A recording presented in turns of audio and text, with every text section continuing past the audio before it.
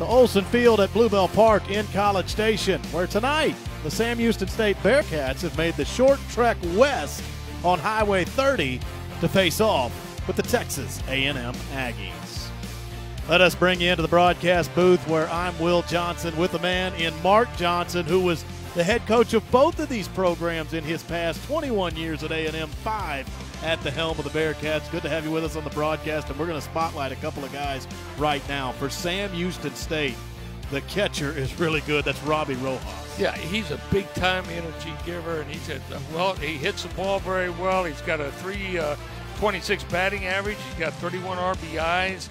He's a ringleader. He's out of Jersey Village. He's a senior, went to Blinn Junior College, and has come in here and really been a big-time Bearcat.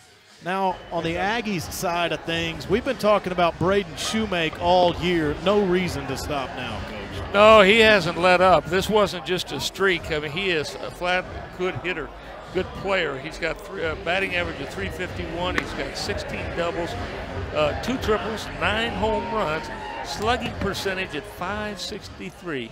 Here's the incredible thing. He's got 61 RBIs. The closest to him is 30. Yeah. I mean, if they get on the bases, he's going to get them off. And he just absolutely moves runners and has had a tremendous year for a freshman to get into this conference and do what he's doing is outstanding. Well, both of these teams have had midweek success in 2017. We'll talk about that a little later. For the Aggies to continue it, they'll ask Turner Larkins to take to the mound. He's a big power pitcher. He's done well. He's been a Tuesday guy for A&M. He's a junior right-hand pitcher. He's got a 1-1 record, but he's got a 2.45 ERA. But he's going to get it up there 94, 95. He's got good stuff. He's out of Arlington Martin. He's 6'3", 210. He will look in at Riley McKnight to start, the Bearcat second baseman. Top one underway.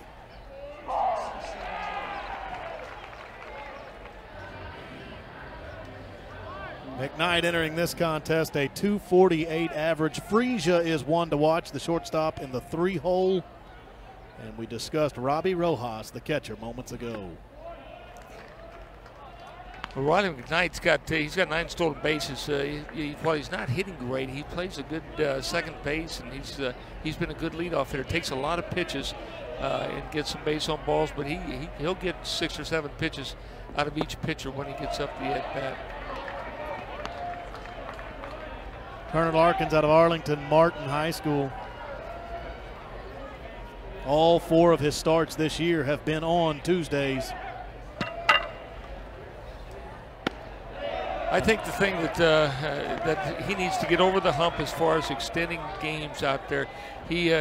Last year he averaged 4 innings an outing. He had 17 starts, and he's doing the same thing here. He has good stuff. He just hasn't got length into a ball game and got himself to where he can relax and pitch. And here we go with a base on ball, something you hate to start a ball game with. Now he didn't try to do that, but nonetheless, in the first inning, you dream of that first pitch and just getting after somebody. But he's got himself into a little bit of a bind right now. It's been up and down with the walks in recent outings. Starts off with a base on balls issued to Riley McKnight. Now a mainstay in center field, Bryce Johnson. He's had 330s. He's got 21 stolen bases. He is really he's the runner on the ball club, and he can move the runners, and he might bunt the runner over, may hit and run, controls the bat very well. Something to look at. Sam Houston State, 5th in the nation in sacrifice bunts laid down. They do it often, may try it early.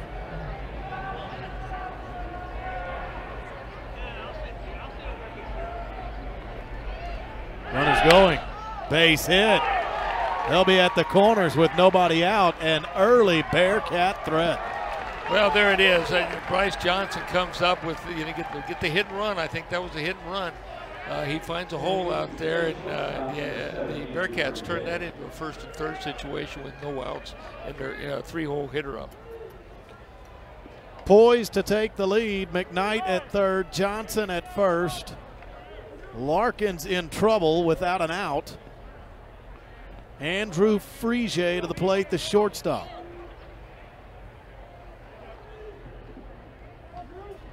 Frigier at .319 on the year. He's left the yard 6 times. He's driven in 35. Runner at first is going. Throw down to second, not in time. 2 in scoring position. Well, that was just a straight single steal right there. They weren't trying to get 2 guys in movement. Throw the ball down there and see if you can get him. He went right on the first pitch. Matt Deggs is coming right at him as the coach at Bearcats. He wants to show aggressiveness. He wants to show his team, hey, we can take it to these guys. We're going to go out there. We're going to take them our stuff. And I think coaches, when they do that, that's an exhilaration for the energy in a ball club.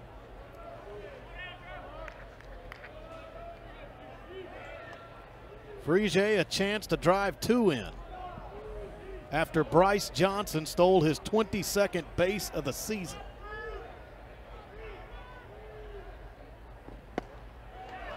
Good slider right there, 84-mile-an-hour slider, right where he would want to get him, entice him to go for it, and then let him run out of bat on it.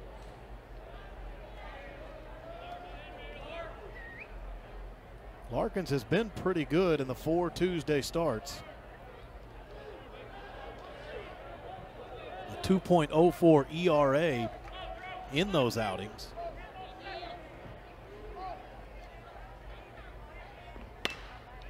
Just bounced at George Johnson. He's got the runner hung up. Tag on McKnight as he dove for home plate, and another run down in between first and second. They'll have to watch closely the runner at third. Coming home, the Aggies play defense to get a big-time double play. Well, that was similar to what happened this past weekend at Ole Miss, where a situation developed and they let the runner score from third base instead of going for him. Joel Davis had a hot eye for the runner at third base as they created the rundown. A good throw by the catcher down to first base. He sees that there's an open spot there to get a backdoor play. A nice play, pressure play by the Aggie defense. Still a runner in scoring position as Frigier went to second through all that. But now 2 down. Heads up defensively by the Aggies. Clayton Harp, the hitter.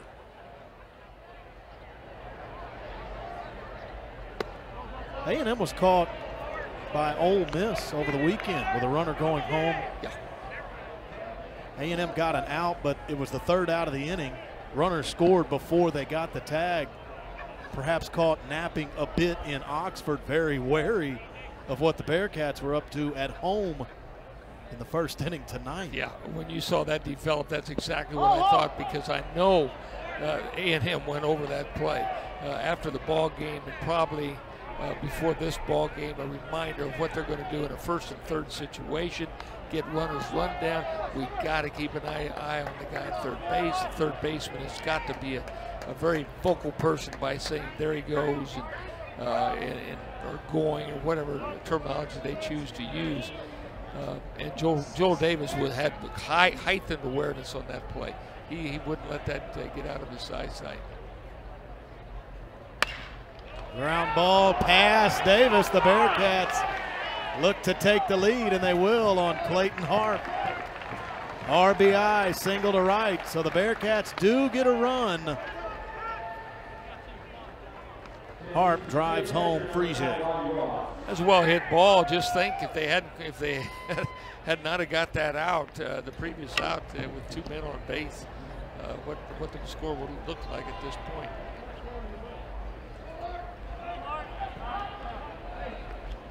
Sort of a mixed bag in the first inning. The Bearcats glad to get one, but they know it could have possibly been more. Robbie Rojas, he can keep any inning alive. He steps to the plate, first pitch, a strike. Well, he's a young man. We talked about players to watch, and this is the energy giver. He's going to create. He's going to throw punches, and he's going to try to make something happen.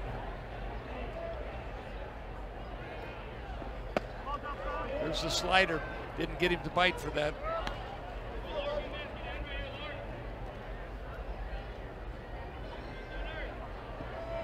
Bearcats good record when they strike first.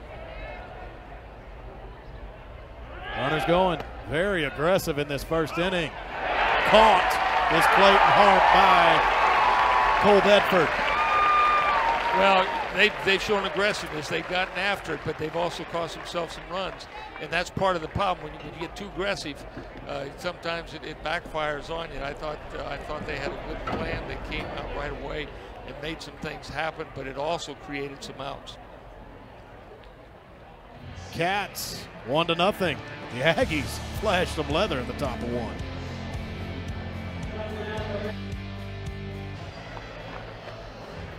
The Bearcats a run, but the Aggie defense was spectacular. Could have been more for Sam Houston State in the top of one, and now A&M comes to bat. Dakota Mills is the right-handed starter. Well, of course, he was a starter last year and got a win. Went 6 2/3 innings, gave up like 4 hits, had a tremendous outing, and he's got good stuff. He's going to throw 86 to 91. Slider changeup guy. He's a strike thrower. The critical thing for him to stay out there is he has a hard time sometimes establishing a secondary pitch. He'll get his fastball in there. He can work both sides of the play with the fastball, but to get the slider and the changeup going, he's had a hard time at times getting that to work. But when he gets it going, he's a guy that can stay out there for a while. Nick Chorby leads it off. Senior with 3 letters, a true veteran. This is a guy that he's trying to hit 300, and he's just been fluctuating above and below that 300 line. It seems like almost every day for about a month. Now that's exaggeration, but it just feels like that. No question about it. You know what he hit last year, don't you? 299. There you go. That's who he is. I'm a 299, not 300. Yeah. No, he's had some moments where he's gone, as he did Sunday 2 days ago at Ole Miss. I think he went 3 for 4. He's a steady player. He takes a lot of pitches. He hurts himself a little bit offensively in that he'll get himself into a bad count just because he's going to take pitches as a leadoff hitter. And consequently, he gets himself into tough spots. But a good leadoff hitter has been a guy that can put pressure on the defense. Blake Chisholm, the first baseman, runs down the bag himself, 3 unassisted on the ground out to start Chorby and the Aggies' night offensively. You know, it was interesting to watch the Bearcats come out, and of course they put the ball in play and they got a walk. They did some things that allowed base runners to get on base, and then they started throwing punches. I mean, they absolutely put some pressure and see if they could put the Aggies in a bad spot, and the Aggies responded. It was a pretty interesting first inning. Logan Foster to the plate.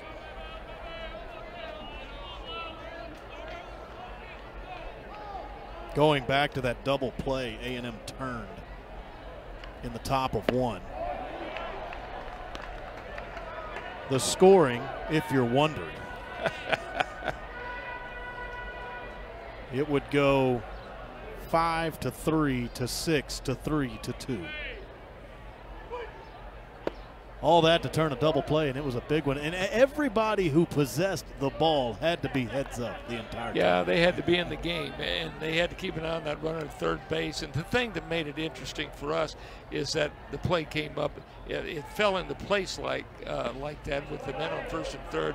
Run down turns into the run down between first and third, or first and second, and the runner scores before they tag the runner out. And I'm sure, and this is one of the things about the season, you got to keep getting better. You got to be one game better after each game, and by the end of the season, you got to be 56 games better than you were if you're working to be the team you want to be. And so the Aggies learned something on Sunday. They came back and were forced into seeing if they could execute it and pull it off. So it was fun to watch, and give the Bearcats credit because they were absolutely putting pressure on and making some things happen. This game is still a long ways from over. We may see some more of this. Call strike 3, Dakota Mills, first 2 men down.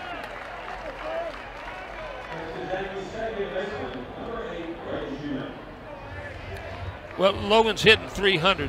He has some strikeouts, but you know, these freshmen that are hitting 300, they've got quite a few of them. They are really good hitters, and they're going to learn that plate can stretch. The outside part of that black adds a couple more inches on both sides. And you don't see that in high school much, but when you see a pitcher out there in college that can work to that spot, and the official behind the plate, the umpire, he knows he's doing it on purpose, those things become strikes. And so you get a lot of called third strikes in your initial year in. Braden Shoemake coming off a good weekend in Oxford. He was 5 for 12 in the Ole Miss series. A&M dropped 2 of 3 to the Rebels. Sam Houston State took a harder hit. They were swept by Houston Baptist over the weekend.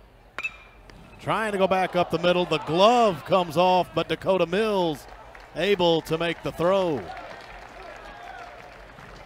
A smooth first inning somewhat. He can laugh about the glove popping off the left hand after he goes 3 up, 3 down in the bottom of 1.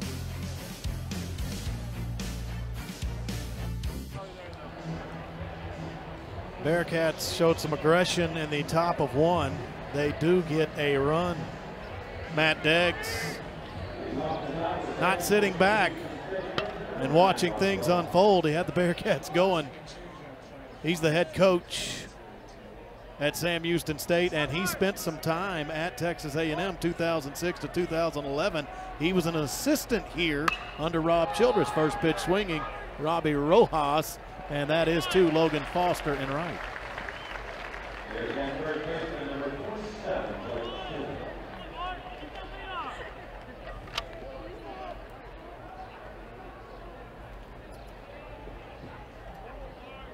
So Matt Deggs, he comes back to College Station, and he had the wheel turning in the first inning. Blake Chisholm is the hitter. He is first pitch swinging. That's fouled away. Well, Matt Deggs has been in several places and has coached very well and had a lot of success, and certainly has done well at Sam Houston State. Came inside and hit him. Turner Larkins has issued a walk and now plunked the batter in his first inning in the third.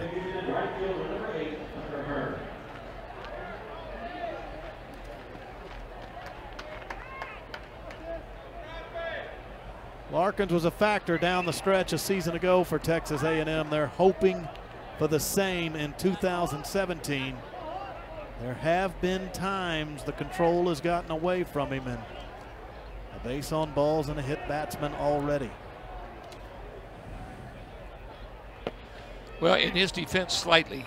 He had problems last year with this same setting. He created problems for himself.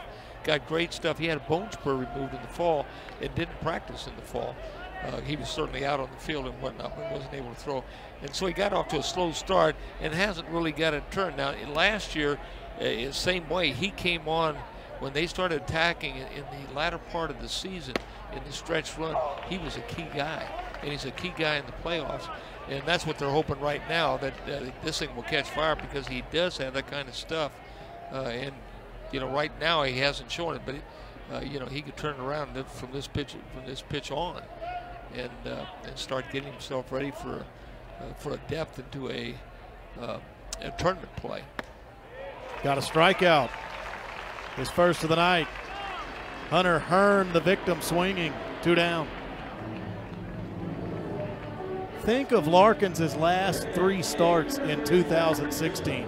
They were in the SEC Tournament Championship game against Florida, in the regional title game against Minnesota, and then in one of the super regional contests against TCU.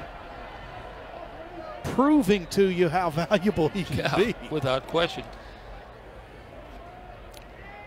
He did pretty well in all of them. Yes, he did, and I think that's one of the things the Aggies have going for them. Should they get into the tournament and get depth into a tournament, they have some really nice arms sitting on the bench. In tournament play, postseasonal tournament play, there are always pitchers that step up and throw out, and they give you 7 or 8 innings, and they never did it the whole season. And I've had it done to us and for us. in playoffs, and it's not unusual. But he would be a guy that could do that. I mean, he teases you with his stuff, good stuff. Jackson Grisham is a young man from College Station, has done well at Sam. The DH tonight, hitting in the 8th spot.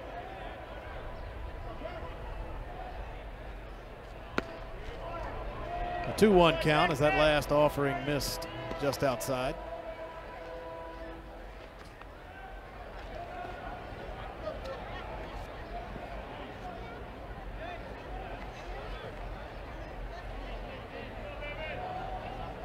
Bearcats got 2 hits and a run in the top of the first. Could have been more. Some quality Aggie defense, some headsy plays.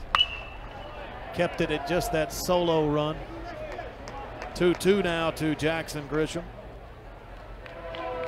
Following him will be Taylor Bean. Then you go back to the top of the Bearcat order.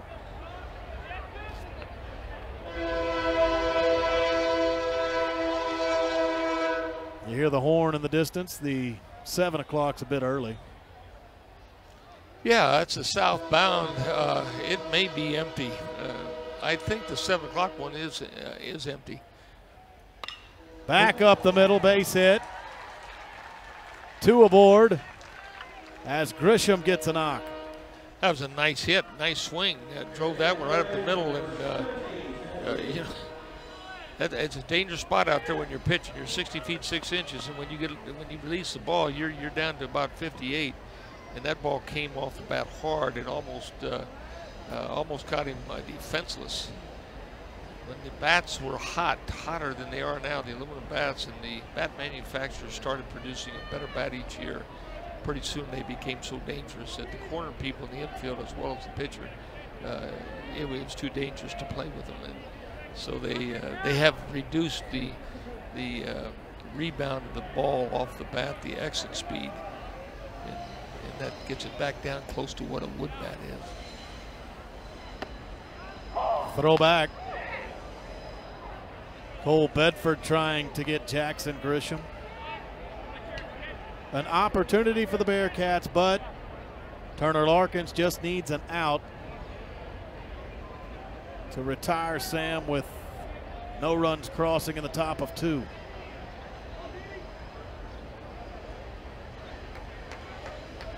Taylor Bean hits in the 9 hole, but he carries a .309 average into the game. Fouled right through the on-deck circle.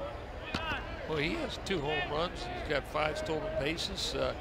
It's not unusual, but it's not as you don't see it as much. You put a good guy in the 9 hole because if he gets on, he's got a lot of hitters to move him around, and he's got some speed. But if you can, sometimes you can't afford to do that. You just don't have enough hitters. Just missed the outside corner. A groan. Yeah, that was close. Comes over the Bluebell Park crowd. I would imagine that umpire is now telling the catcher, don't hold it too long, because he froze that one, and umpires don't like that because that draws the attention. Got him on the next pitch, swinging. 2 Ks in that inning for Turner Larkins. Sam gets a couple of base runners, but nothing across. It is a Bearcat lead.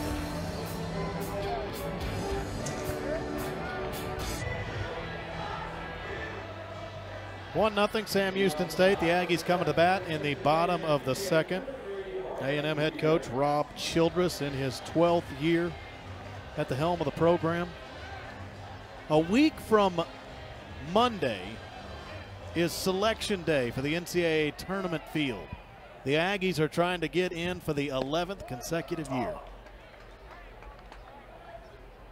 Jorge Gutierrez leads off. He was 4 for 8 in the Ole Miss series with 2 doubles and a homer.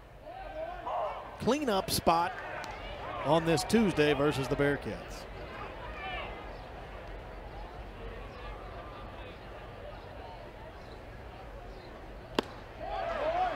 Swing and a miss.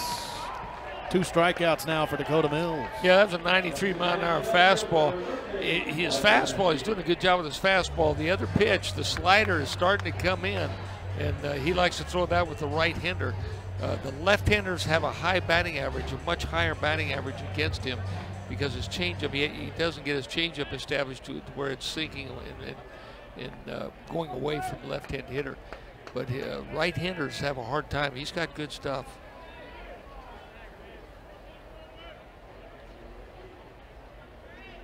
Blake Kopetsky's been swinging a hot bat and continues to do so. First hit of the game for the A&M Aggies. That's a nice stroke right there. Just jumped on the first pitch and drove it.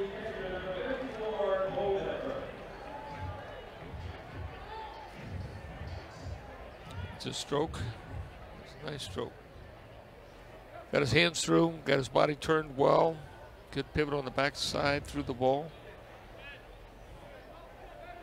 Cole Bedford's hitting .313, and usually your 6-hole hitter doesn't have that kind of batting average, but he has been a guy that really has improved from last year and has hit a well over 300 the whole season. Yeah, Cole Bedford, 8 starts in 2016 and a 143 average. Go to 2017, his sophomore season, 32 starts and .313. Yeah. And there's really been, you talk a lot about the freshman class for A&M, which is led by Shoemake. That is high in the air, and that looks like it might stay in play for Rojas. Going to be a tough catch, but he grabs it. Foul out popped up by Cole Bedford.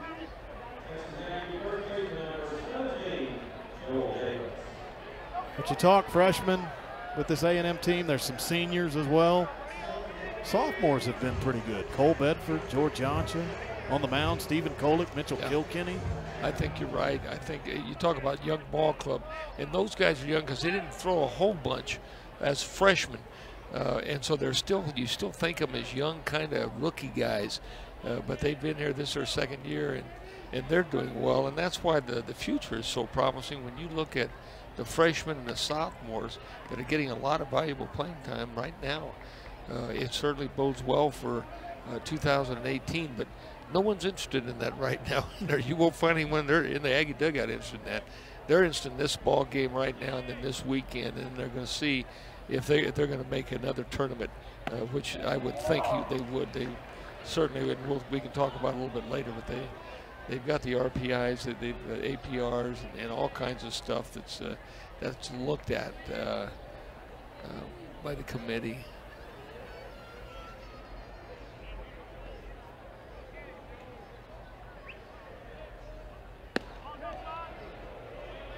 Yeah, both of these teams hoping to make sure they are in the NCAA tournament. As Coach mentioned, we'll discuss that more later. I will tell you, Sam Houston State took a big hit in the at-large department this past weekend, getting swept by Houston Baptist. We'll run down the RPIs and such later. Yeah, it was a tough break for Sam Houston because the first of the conference season, they were 13-0, I believe, and then they've lost. Now they're 11-14, so they've really made a drastic change and just lost some momentum. A bouncer to Blake Chisholm. Dakota Mills is through 2, scoreless. Bearcats a 1-run advantage.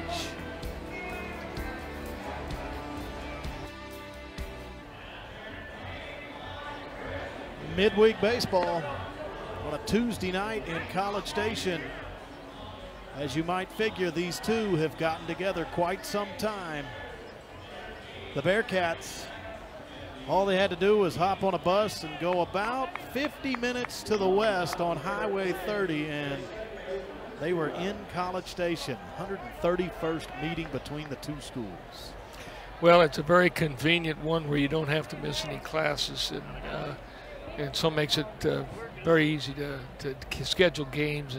Sam Houston's always had baseball, always been an important part of that university and that athletic department, as of course it has at Texas A&M. So it's a natural game to play, and I know when I was at A&M, we played 3 times because it was easy Tuesday ball games. Don't miss class, play, and get back home, and you don't get back home late. Got to make sure you stop, though, at the 4-way in Roans Prairie. That's right. Either way, whether you're going east or west. I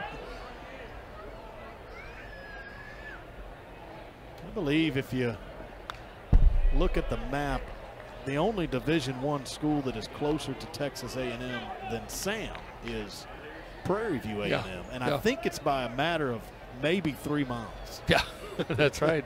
Both of them are easy teams to play as far as travel and missing class, all those things. It really works out well. Came on the air and mentioned it.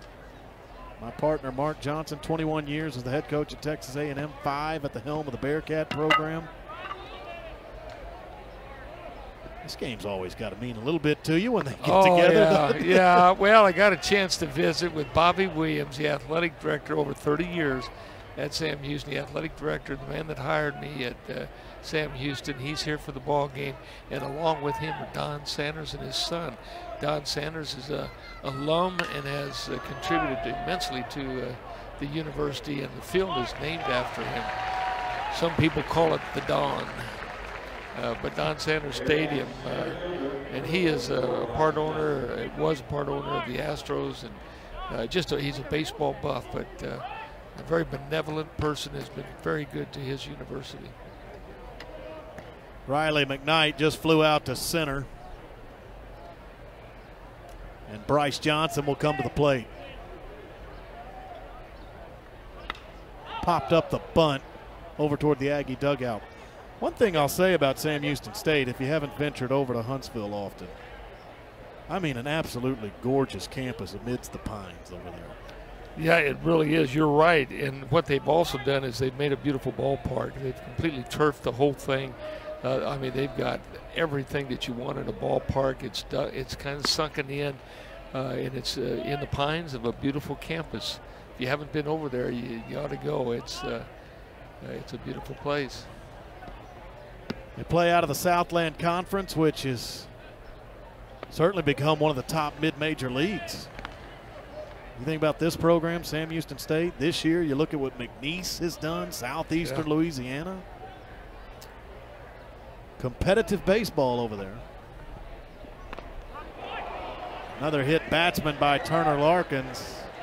Bryce Johnson will run with an out. Well, John Skeeters was a longtime coach there that really established it and brought it out of the NAIA, where they won national championships, a couple of them, and turned it into a Division I program, and didn't skip very much of a beat to get that done, and got themselves in the Southland Conference. Great history, but under an outstanding coach that had passion for baseball, passion for his field. I really enjoyed the competition we had, but more than that, I've enjoyed the fellowship and the friendship of John Skeeters. After the hit batsman, it's Andrew Frege.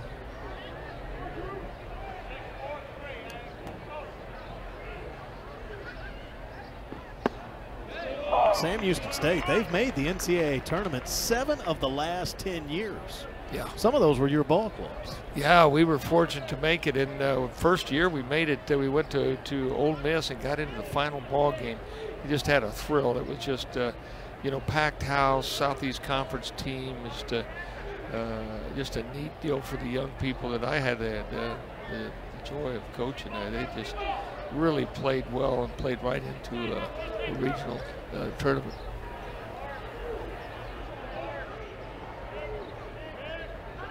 Runner is going. Bearcats stay aggressive. This is a fly to right.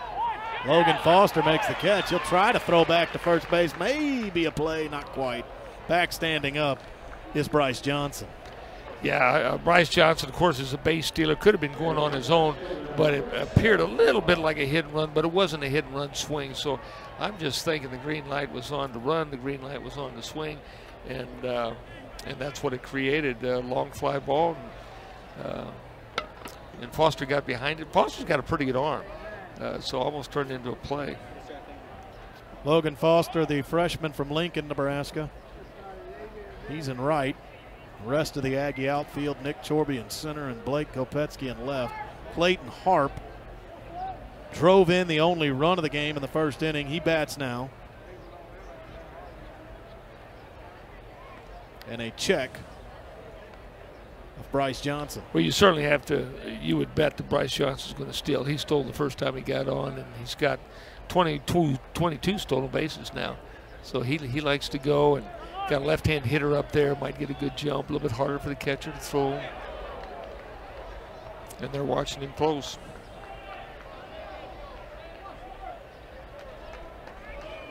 .22 out of 29 this year.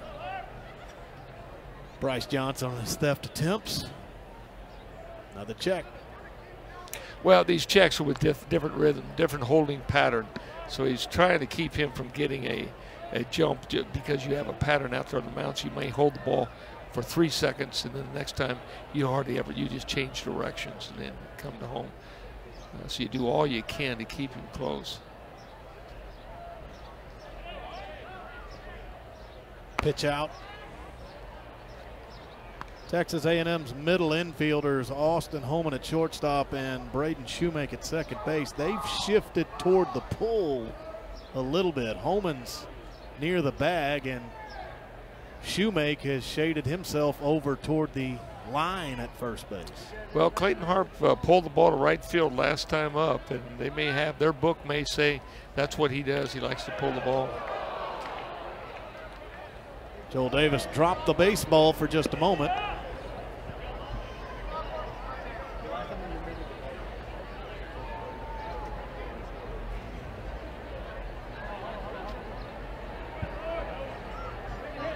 Very close play at first base.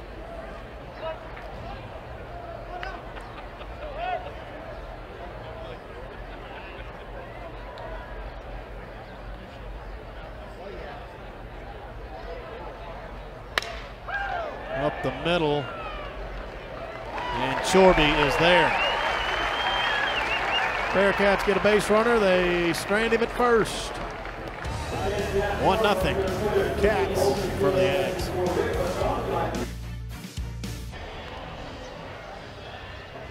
Bearcats got their run in the first. The Aggies of Texas A&M, they have a hit, but they've been sat down for the most part in the first 2 innings by Dakota Mills. Last season, late in the year, midweek contest here in College Station, the Bearcats shut out A&M 5-0 on the heels of a strong start by Mills.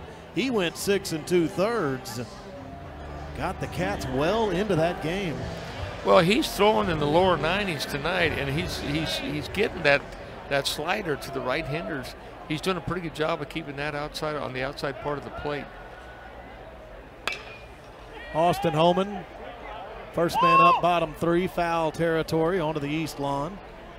Good contingent out there and all across the ballpark on this Tuesday night. Well, Austin Holman's got it hit .356 last year, probably a little bit over his head. He's a little bit under right now. He got off to a real slow start, but the back half of the season has been good to him. But he's up to about a .250 batting average, and he was down below 200 for a little bit. So he's really got, I wouldn't say hot, but he has really got back to who he is and put the ball in play. He's a singles, doubles guy, and he can run, and he's an excellent base runner. He's a risk taker.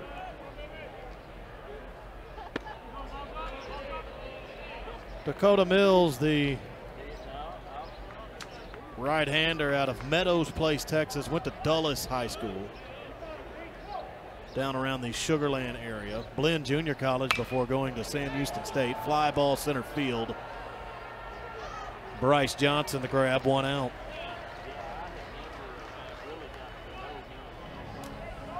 Bottom of the order now, and George Jancha. But the book on Mills is he's not going to walk you a whole lot. He ranks in the top 25 nationally in least amount of walks allowed and strikeout to base on ball ratio. So you're going to have to earn it against this righty. strike to George Jancha to begin his count. Well, the first thing the scouting report says on him, this guy's a strike thrower. And all coaches like strike throwers. And when you've got one for Tuesdays that can throw in the low 90s, and he's got a pretty good slider, you say, yeah, I'm taking that guy. And there was a slider. He just missed outside on it, and that's the pitch that he's going to try to tease him for. Took a little bit off that pitch. And Jancha stroked it on the ground into center. Single and 2 hits this evening for A&M. That was his changeup, 84 miles an hour. He hadn't thrown that a whole lot. And it's straight. It's a fairly straight. Most people, their changeup's going to sink to arm side, and he doesn't get a run on his, but he does use it. Pass to diving Andrew Frisier, the shortstop. 1 out base runner, top of the order, Nick Chorby.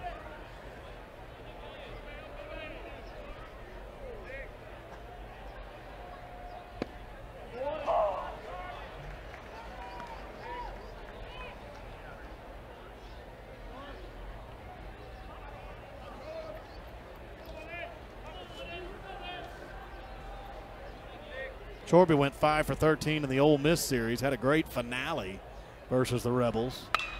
Base hit here. Jancha's rounding second. Appears to be Aggies at the corners with 1 down. And it is. Yeah, nice stroke. That ball hard to right field. Moved the run up to third base. But you're right, he had an outstanding weekend in the conference play, and certainly on Sunday was his big day, but he really hit well.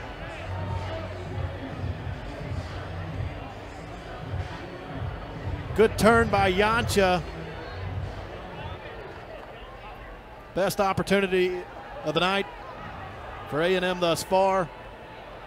Tying run 90 feet away. Logan Foster's going to come to the plate. We will get a meeting on the mound. It's head coach Matt Deggs out to talk to Dakota Mills. So first and third, 2-hole hitter up. Mills struck out Foster looking in the first inning. Yeah. Well, this is what you want. You want 2, 3, 4. You're up. You got 2 men on base. You got no outs to work with, or 1 out, but you got 2 to work with. And so, you know, you hope that you might be able to create something.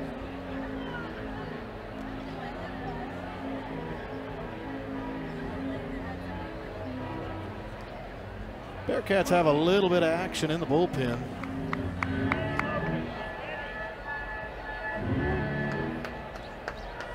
It is Riley Cooper. He's from Texas City. So for the first time tonight, Dakota Mills, some traffic on the paths. Bouncer foul toward the Aggie dugout. Logan Foster was first pitch swinging. Jancha singled, went to third on the same, a single by Nick Chorby. Austin Homan started this inning with a fly ball to center, and now Logan Foster hopes to at least tie the game. An early situation. Pitch out, nothing doing.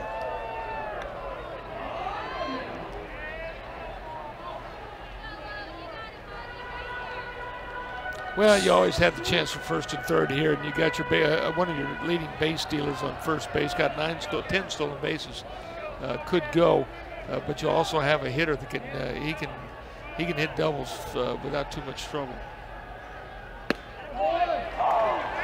1-2 to the Aggie right field of the freshman out of Lincoln, Nebraska. Certainly has some pop, 5 home runs this year. All told, 22 extra base hits on the season for Logan Foster. And a swing and a miss. Dakota Mills has struck him out twice. That a big one. Well, you got Braden Shoemake coming, left-hand hitter, and you wonder whether you should steal or not, but you want to leave that hole over there for him, and you don't want to run into a third out. And I'm going to say this, but the Aggies don't steal a lot of bases, and this isn't one that I've seen them do a lot of running in, and I don't know if that's wrong. And, you know, when you got Shoemake up, you like your chances.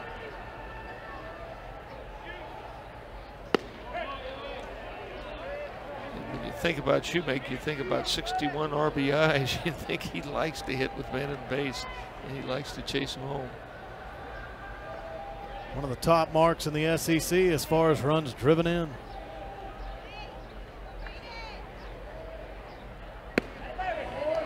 That's a call strike, 1-1. That's a good take. That's a good pitcher's pitch. Work the outside part. That's a corner pitch.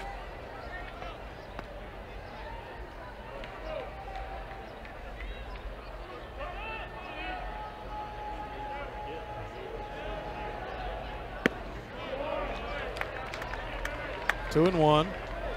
One of the things about Shoemake, you look at the outfield and where they're playing, they have to spread out because he can go both ways. He can go both ways with doubles power and some of it with home run power.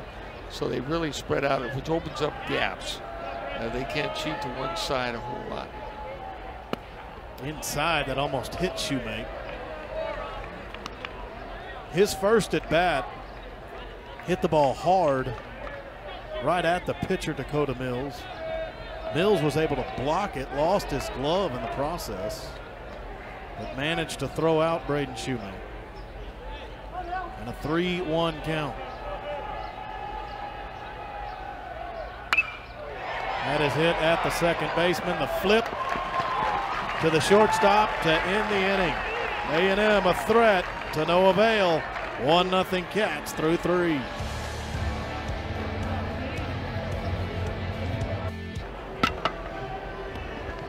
Bearcats with a lead, and they're trying to get back on track. They were swept by Houston Baptist over the weekend, and in all likelihood that cost them a chance at an at-large bid. They have slipped to 77th in the RPI.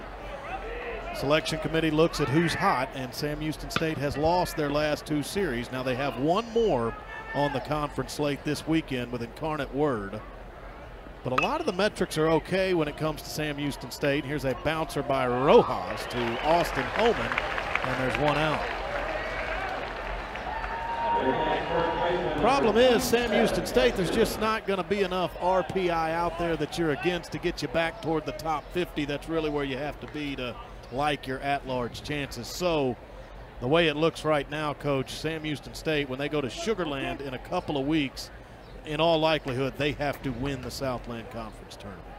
Yeah, I had a chance to talk to Coach Deggs before, and he feels that way. He feels like, but he feels like they can do it, and they can get hot because they have been hot prior to this downfall halfway through the conference where they started losing. They were 14-0 going in. I mean, as far as in the first 14 games in conference, so they can make a run in the tournament, and he believes they can do that. They got to get the bats going and pitch well and all the things that everybody's talking about.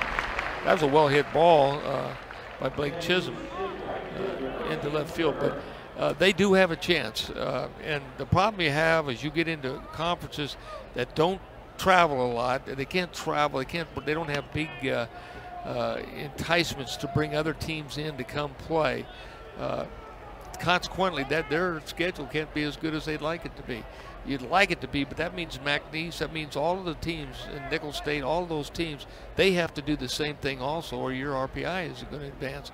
So if you're in a league that doesn't do that, then you're at the mercy of having to win championships and get the at-large bid.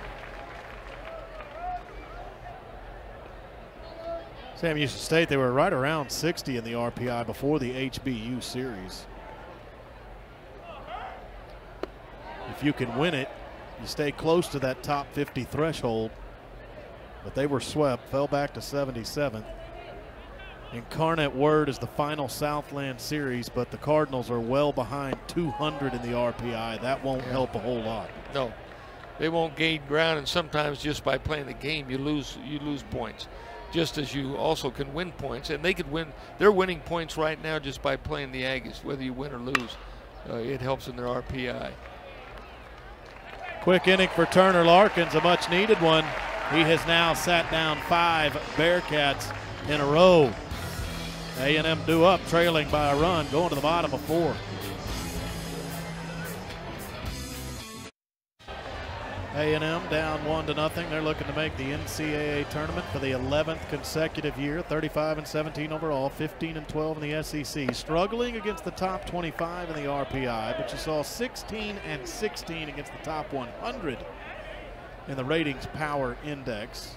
A lot of the metrics look good with the Aggies, and I don't think you have to dig too far on some teams when they play in the SEC. If you're at 35 wins at this point in the year, if you have a winning record in the SEC, in all likelihood that is enough to get you into the baseball dance. That's a bounce out, although Blake Chisholm struggled with that ground ball. It was off the bat of Jorge Gutierrez. But the thing for Texas A&M is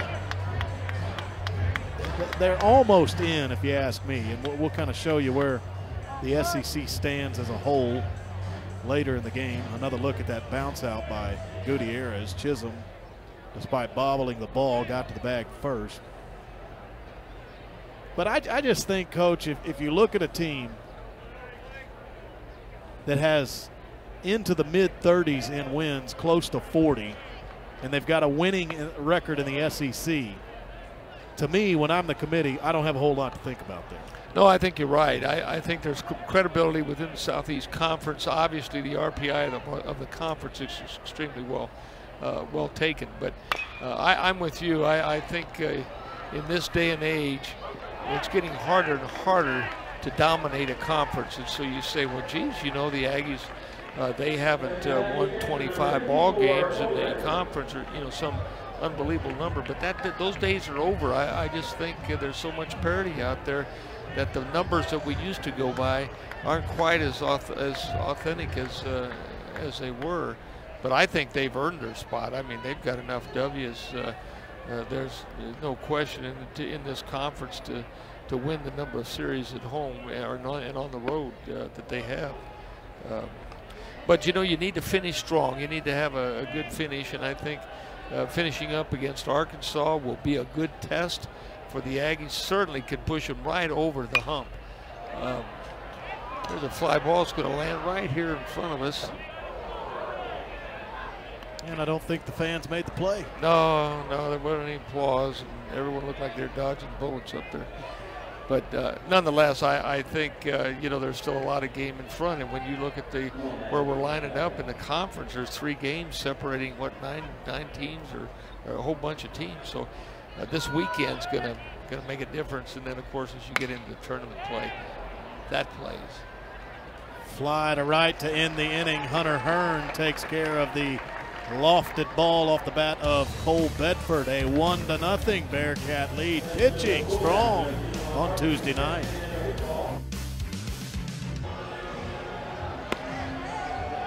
Top 5 now.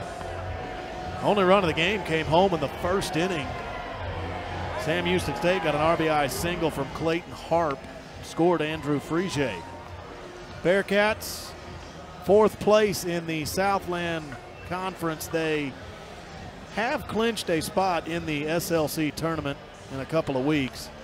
McNeese and Southeast Louisiana, now they sit very well in the RPI, and they are in the running for at-large bids, the Cowboys and the Lions.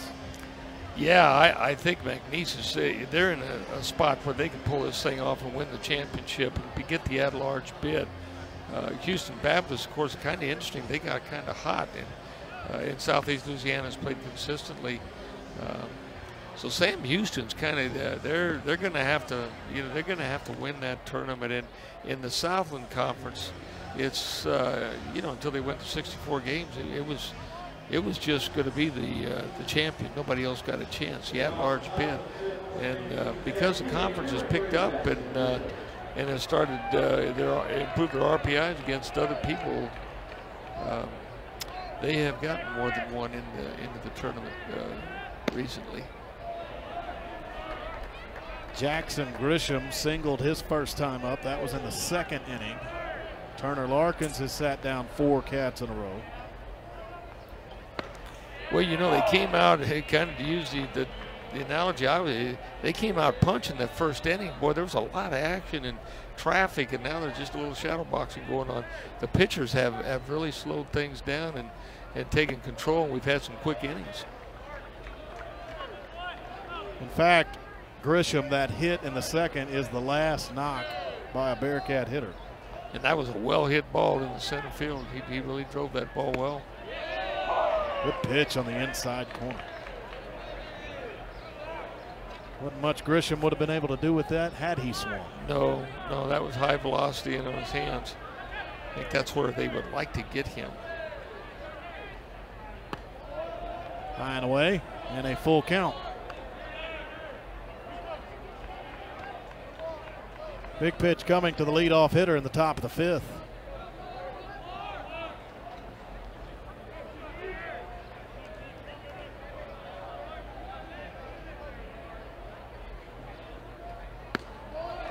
Well, Larkins has now walked 2 and hit 2. The control has not been there at times. Lead man aboard. And Sam Houston State will send Taylor Bean to the plate.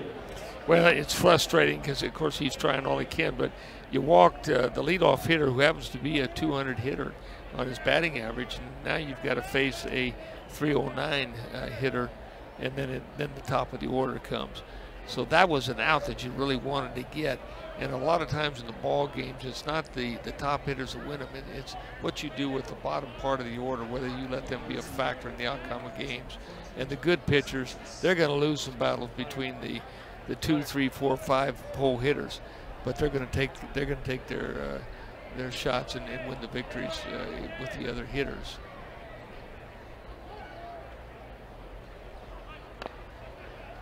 Sacrifice bunt. This is what Sam Houston State does a lot. Everybody gave way, and there's nobody out. Well, that's where Jancha's got to take that ball. He's got to really just yell and get everybody out of the way. It's not an easy play for the catcher, who's got to do a reverse pivot and throw to first. And the pitcher didn't get aggressive on it. The easiest play is for the third baseman who comes in, can face first base, and is your better athlete at that play. But it didn't take charge enough and let the ball die. It was an excellent bunt. Bearcats 5th in the nation in sacrifice bunts laid down. Tried another one, but A&M never picked the ball up. Well, Bryce Johnson's a guy that can lay the ball down too, and he's got good speed. Hard man to double up and to get at first base. If you kind of look over, see, and if you have the ball in your hand and you start looking around where their play is, you better watch out, because he'll get first base before you get another look. Bearcats also second nationally in triples, and we play in a ballpark tonight that can be prone to them. The Aggies have hit their share of triples too.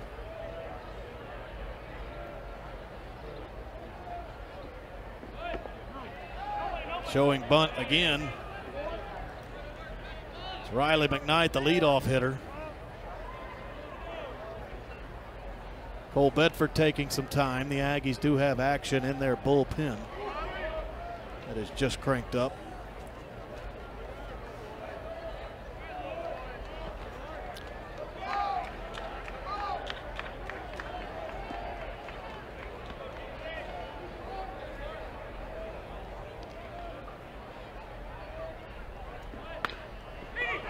Lay that down. Jancha threw high, but got McKnight. 2 in scoring position as Grisham and Bean move up. Nice bunt by McKnight. Got the job done. Came to third base, forced the third baseman to get off the bag and come get it. Coach Childress is now coming out. He's got John Dexakis in the bullpen warming up, left-hand pitcher. Good job. So a 1-0 Sam Houston State lead. They'll have Bryce Johnson coming to the plate and Grisham and Bean in scoring position.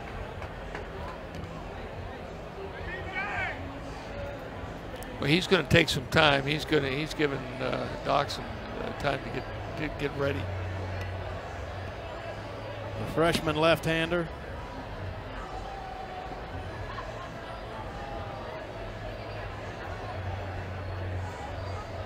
Home plate umpire Jet Minton is out there. Asks the Aggies to speed things up. 4 hits tonight for Sam Houston State, 3 by A&M.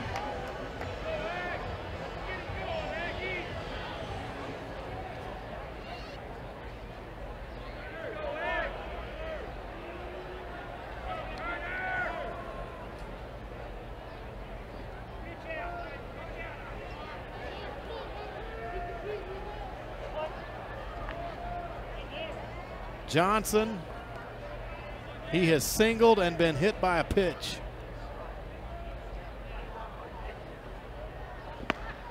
But the Aggies are playing the infield with the corners even up with the bag to try to discourage a safety squeeze or a squeeze play. The infield is playing in double play depth, but they're not deep. They haven't got a double play setup, but they're not deep.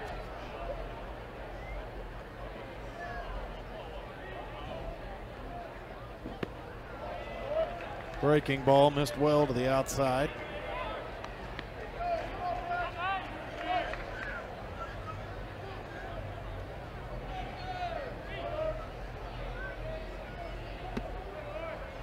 Bearcat center fielder with a chance to pad the lead.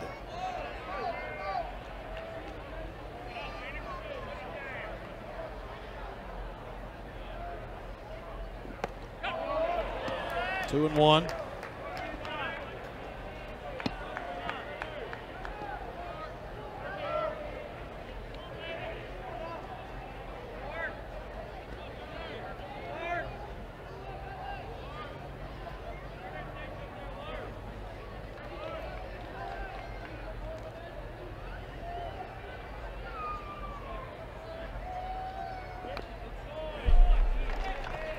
Came off the bat, foul ball. 2 balls, 2 strikes. Larkins, a chance for a big out. Potentially 1 strike away, but a tough hitter. And Bryce Johnson, he looks in at.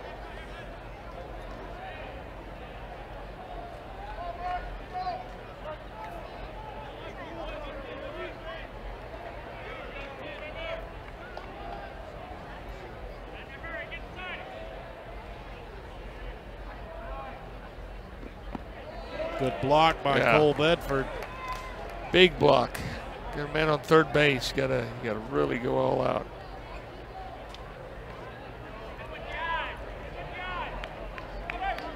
Well, Bryce Johnson, they've got a base open to set up the double play at any bag. And so they're not just going to lay one down the middle of the plate. They're going to force him to swing one of their pitches. That's the game plan, I'm sure. Bouncing ball back up the middle, base hit. It'll be 3-0 Bearcats. No, it's got spoke too soon because the runner around third fell down. Taylor Bean was going to score. He went to the turf as he rounded third base. I thought he might have missed third base. I was watching him and thought he might have missed third base. But he did slip and fall. Jackson Grisham does score. Single RBI by Bryce Johnson. He's got 2 hits tonight. Johnson has not been out yet. And then when Taylor Bean was coming around third, I think he barely got third, but then went to the turf, and that cost Sam Houston State their 3rd run of the game. Still could get it with Frisia batting. Well, they've got their 3, 4, and 5 hole hitters up. The guys that are supposed to be able to drive this run in. And of course, the double play is in order. And the possibility of the offense running at first and third are out there. I think Diggs likes to run a hard offense. Here goes a run. Okay, it's a fake to second. Look at third base to see if the guy is going on a double steal. Takes A&M out of the double play situation. And now we'll see where the infield's play. The corners are going to be in. We'll see if the middle plays halfway again.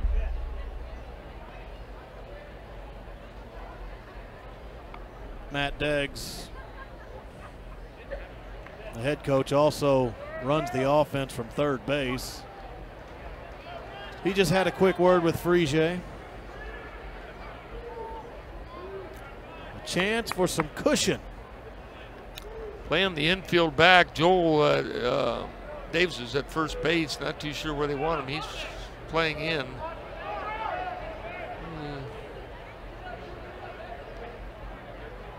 Yeah, Davis is definitely in, and Yonch is back behind the base path. It's a little bit odd. What's that? But they got their 3-hole hitter where they want to give that bat up to try a safety squeeze or not.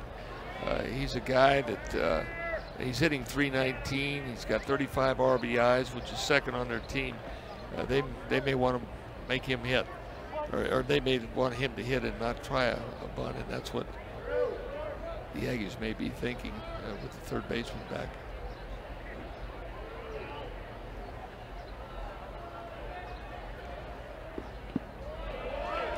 Good block by Bedford on a slider down.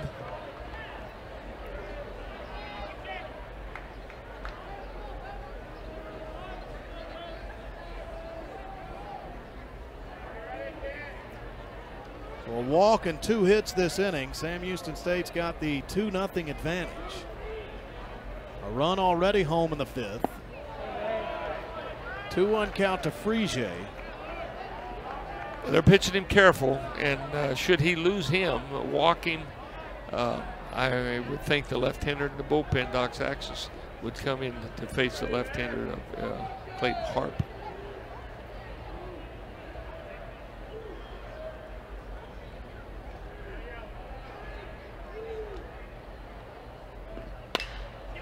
Bouncing ball. They'll get the 3rd run of the game. Holman throws out Frege. He gets an RBI. 3-0. So Bean fell down on the single. He does get to come home on the bouncer by Frege. Jonas going to come out and get Doxakis out of the bullpen, and he's a guy that they has been hot and cold. He's got really good stuff, left-handed stuff. He can power pitch. Got a little bit. He's not over the top. He's a little bit on the 3/4 slide. Comes across his body a little bit tough on the left-handers, but he's got a 4.67 ERA. He has 44 innings pitched, so he's been out there quite a bit. And he's got 45 strikeouts with that. His problem is the 21 base on balls, and that's what has kept him from being the guy. He's got a tremendous future, but he's a guy, as we mentioned earlier, that you get into a tournament postseason play.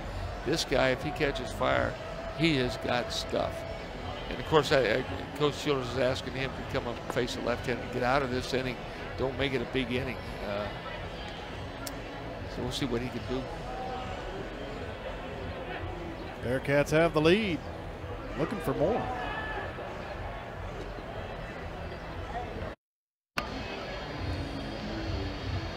Coach, the Aggies trying to keep the deficit at just 3-0, and they call on John Doxakis. Well, he's got the stuff. There's no question. And he's like I said earlier, he has 44 innings pitched, so they have gone to him quite a bit. He's got 19 appearances, so he's been a go-to guy. And he's got a chance to go left on left right now with Clayton Harp. Well, the Aggie bullpen, it's been there for them in these midweek games. Texas A&M has experienced great success on these Tuesday, Wednesday contests, and much of the reason is that bullpen. They call on John Doxakis. So Clayton Harp tonight, a single, an RBI, and a fly to center.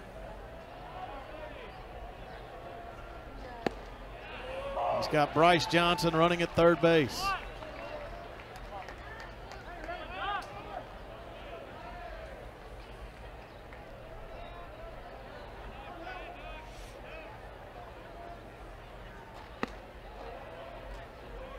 And a 1-1 count.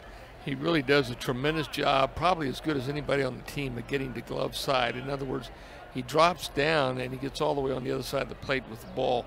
Most guys will leave it more middle in on their throwing side, but he gets on the outside part really well. Look at what the A&M bullpen has done in midweek games this year. I mean, they've got a 10-0 record, 1.36 ERA, and opponents only hit them at 171. Wow. Much of the reason for the Tuesday, Wednesday success of the Aggies. Well, I think when you have a good pitching staff, the Tuesday ball game belongs to the pitchers. A lot of times the hitters have played 3 ball games over the weekend and they don't get as excited about playing.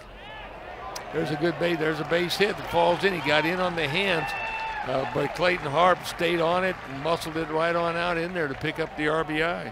He's now got 2 hits and 2 RBIs, 4-0 Cats as Bryce Johnson comes home.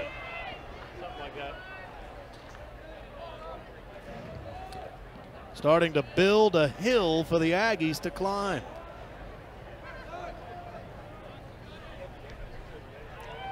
Well, and Harp has got 6 stolen bases, so he's not somebody you just let go. He's a guy that can get down there. That'll end the night and close the book on Turner Larkins. He'll give up 4 runs in 4 2/3 innings.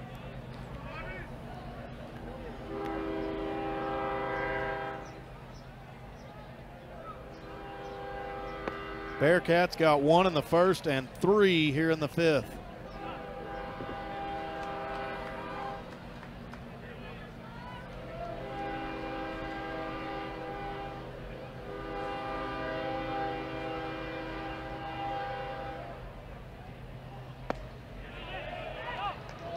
It's a balk call.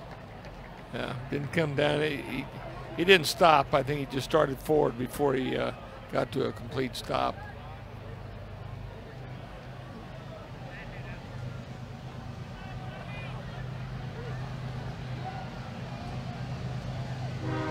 Clayton Hart moves up. Rojas with an 0-1 count, as the 8 o'clock is early as well, and it rolls northbound. Rojas to left, going back at the wall. Goodbye. Robbie Rojas, 2-1 shot. Sam has blown it open, 5 in the inning, and they've got a 6-0 lead. Well, that was a well-hit ball, and that's not his first home run. He has 3 home runs. He's come up with a big one right there with 2 outs. The Aggies have not been able to shut the Bearcats down.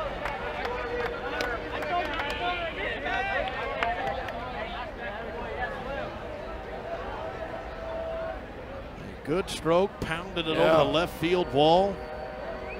Also scores Clayton Harp.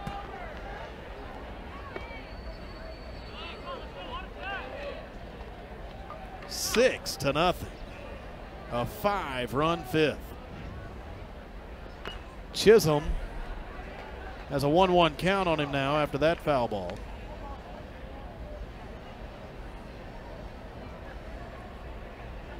A&M in February and March, they allowed a team to score 6 or more 9 times in those 2 months. You see what the Bearcats had. They like this inning. Middle of the game, 5th. Yeah. They've probably been able to break open a few contests with a good 5th frame. Well, going back to the Aggies, 9 times they allowed 6 or more runs in a game in February and March. In April and May, it didn't happen a single time until Saturday against Ole Miss. Now it has happened on Saturday, Sunday, and Tuesday. Pitching has been excellent for Texas A&M the last couple of months. And 6 runs in a game isn't necessarily an indictment on them. No, what you talk about in the dugout now is they got to start just picking up a run or 2.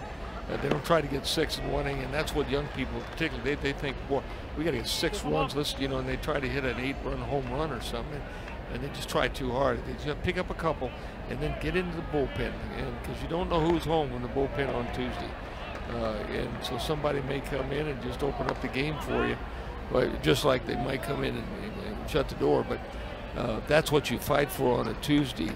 is to because the pitching staffs usually have been tried pretty hard on the weekend. Chisholm's gone down the line and left. That will twist foul. Well, Chisholm is battling good right here. This is a good battle, and he's battling off 90, 93 and 94 mile-an-hour fastballs, and he's staying on him. He's had some pretty good swings. Again, you look at Dox Akins, and he throws to glove side. He leaves balls out over the plate. I know they want to get a fastball in on him. They left it out over the plate again. Shorty Nice. on the run. Well hit ball right there. That was a good at bat by Blake Chisholm. You give him credit. Yeah, he did a good job. Home run by Robbie Rojas. 2-run shot. 5-run inning. 6-0 Bearcat lead. Southland leads the SEC 6-0 on this Tuesday night. We're halfway home. A&M.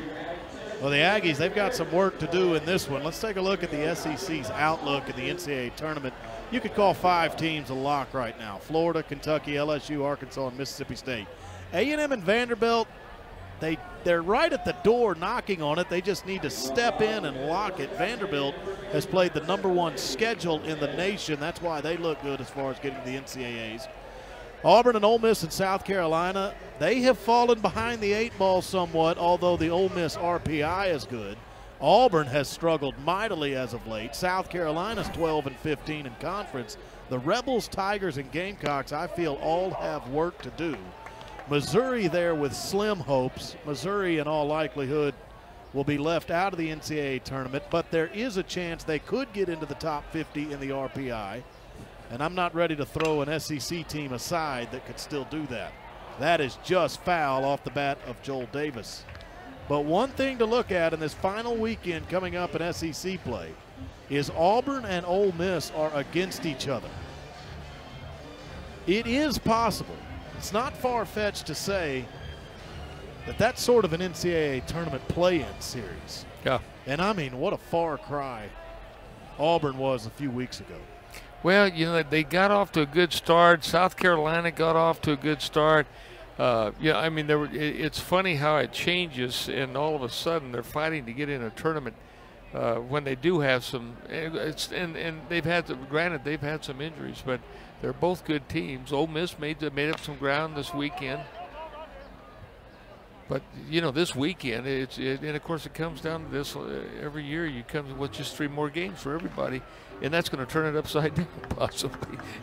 And as you alluded to, certainly there are some things that could happen that could change that NCAA as they look at it and then they start matching up who beat who, and somebody late in the season came on strong, won a 2 out of 3 battle, and you started, when you're on that committee, I've never been on the committee, I've talked to people that are, and you start looking for edges right at the end. I mean, it's just a flip of the coin, and so you try to find out something.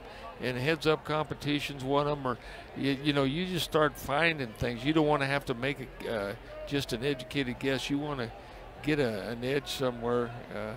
So it gets real tough to select the final group in, but I think the Southeast Conference is going to be in that position of some of their teams. Fly to left, Clayton Harp. First out of the 5th. So if you look at these teams, Selection Monday is 13 days away. I think the winner of the Auburn-Ole Miss series is likely in. The loser of that series still could be in, but I'm going to tell you, they're going to change shirts 2 or 3 times on Selection Monday. They'll sweat so much. Yeah, that is true. I think you're right on that. Off the bat of Austin Homan. A tough catch, made it tougher than it needed to be. Riley McKnight looking up into that twilight sky. Yeah, and there's some wind blowing out, and it's picked up a little bit. There's a pretty good breeze going out, and he didn't play the wind. The trick in playing the wind is catch the ball coming into the wind, so you get behind the ball and you move towards the wind, and he's moving with the wind, and that's where he didn't get far enough back. That was definitely his ball. That wasn't the right fielder's ball.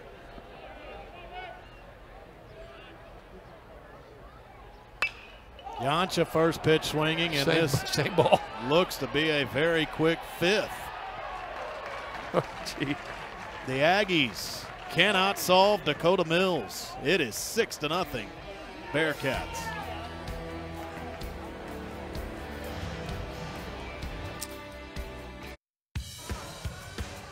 Bearcats made the short trip over to College Station. They're making quick work of the Aggies. Big fifth inning. Got RBIs from Bryce Johnson and Clayton Harp, and then a 2-run homer from Robbie Rojas. Cats 6, Ags nothing. Third pitcher of the night on for Texas A&M. It's Landon Minor, hometown kid out of Bryan. Yeah, he sure is, and he's done well. He's got a 2.78 ERA. He only got 22 innings pitched, but he's a strike thrower. He's got 15 strikeouts. Teams are hitting 188 off him. He's got an excellent changeup. He's a fastball changeup guy. He's got plenty of velocity to keep him honest. He's going to be, and of course, he's another one you look at and say, man, this guy's going to be great before he leaves the grounds of Olsen Field. Landon Minor is on, and Hunter Hearn is the first man he faces.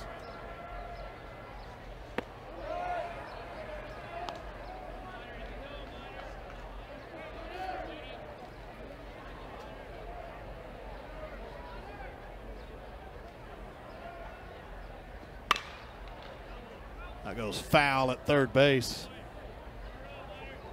Well, this is the final week of the regular season. We're talking RPI. We're talking NCAA tournament. That is the discussion that's happening all over the country. You alluded to it a little earlier for Texas A&M that they do need to close strong. And that's really all that's left to do. The metrics look good. Yeah. I mean, when you're 35-17 and you're 15-12 in the SEC, that looks very good to a selection committee. But you start to think about a few hiccups there. The Aggies have lost their last 2 weekend series. Yep. If you don't come back tonight, possible another knock. Arkansas is going to be a tough series this weekend. Yeah. You just don't want to give them something to think about. Exactly. And if you don't close strong, they're going to look at that as well. Strikeout by Landon Minor against Hunter. Well, you can just imagine if you're on that committee, you're looking for reasons to keep somebody or to eliminate somebody. You got to get down to the numbers. And you can't pull this one off tonight. You can't come back. Now, Sam Houston's not a bad ball club. They have played well, and they pitched well tonight. But you come back, and then you don't punch out Arkansas for a little bit and show a pretty good showing there. And then it gets a little bit iffy. But I think, in the back of my mind, I just think the Aggies have a chance once they get in the tournament, if they can get some depth in a tournament, to step forward and do it because of their pitching. Jackson Grisham.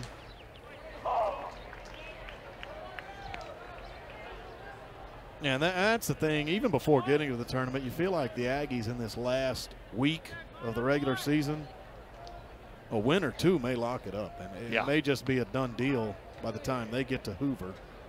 Exactly. Arkansas, and that's a great thing about getting to play at home against an Arkansas ball club, a highly ranked team. And that's an attention getter to the committee if you can punch it out there and pick up something.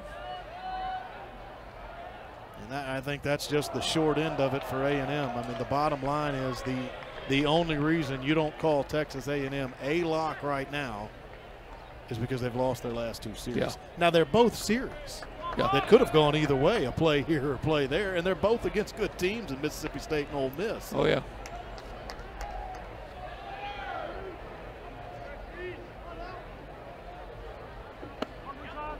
But the Aggies are in good shape. Finish. And the big question always is, how many does this conference get in? Probably 5 are locked in. A&M and Vanderbilt right there on the cusp. And we told you about 3 teams with work to do. Auburn, Ole Miss, and South Carolina.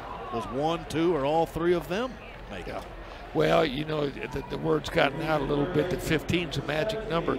And, it used to be, different. But what I tried to say a little earlier was simply that there's so much parity. A magic number is not fair. It's changed since 10 years ago. It's changed since 15 years ago.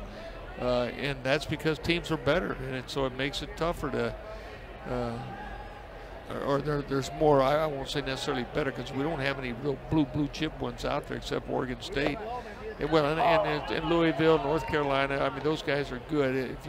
If you're under double figures in losses, you've proved yourself pretty good. But there aren't as many teams like that, and so the magic number is, who knows, as you compare the apples and oranges all over the country. And you look at the Pac teams, you say, well, golly, they've really, there's nothing great there. But somebody's got to go, because you haven't got a whole bunch of guys that got 41 wins or something. These are 30 wins except for 3 teams, I believe. There's a good sinking fastball right there. Got down underneath his hand, 2-seamer.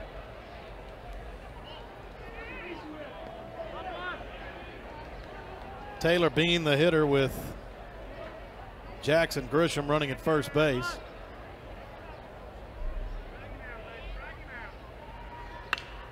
Bouncing at Yancha. He'll try to get 2. Nice play by Joel Davis. Nice play. Ball and dirt, picked it up. Nice play. That was a hard double play. Second twin killing turn by the Aggies tonight. The first one was brilliant glove work and headsy play. This one of the 5-4-3 variety. A&M still got a hill to climb.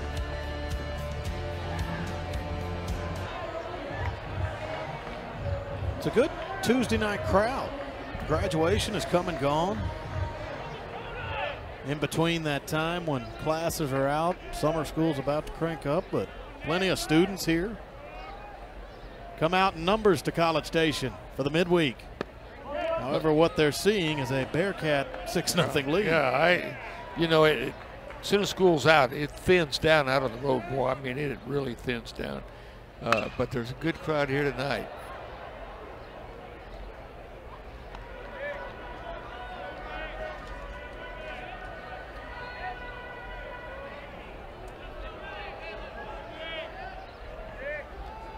They're watching another masterpiece by Dakota Mills. Yeah. Second year in a row against the Aggies.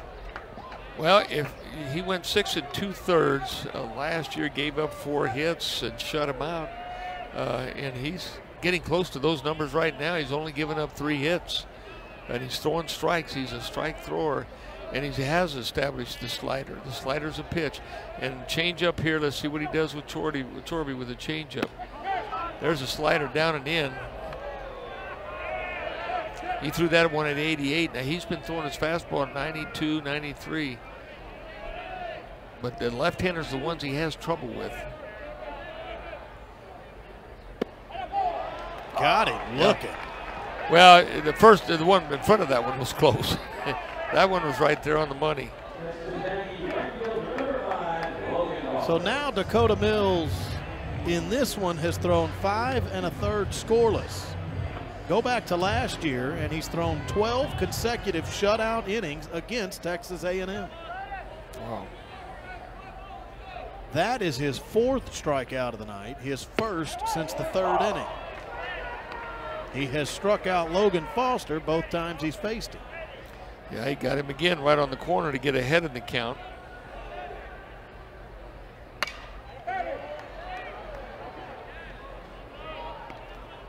I think he's going to try the pitch he'd like to get him in. He'd like to get him one as the slider outside, or if he misses there, the fastball in.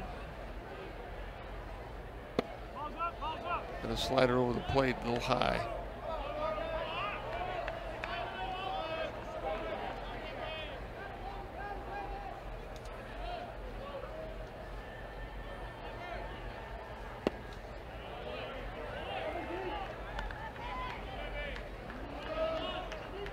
Well, he's a fast worker. He gets up there and he's ready to go. Those are the kind of guys defense likes to play behind. Strike throwers that work fast. Keep it right in the ball game. There's another pitch. Strike. Both strikeouts this inning looking. Foster has K'd all 3 times.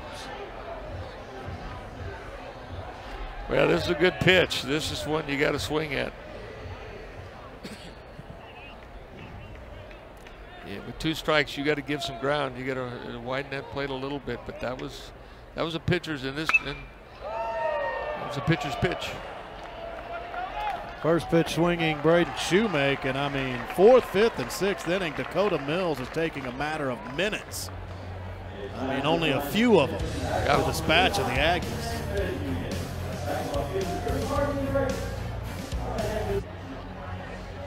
Six 0 Sam, and they are trying to stay hot on the midweek themselves.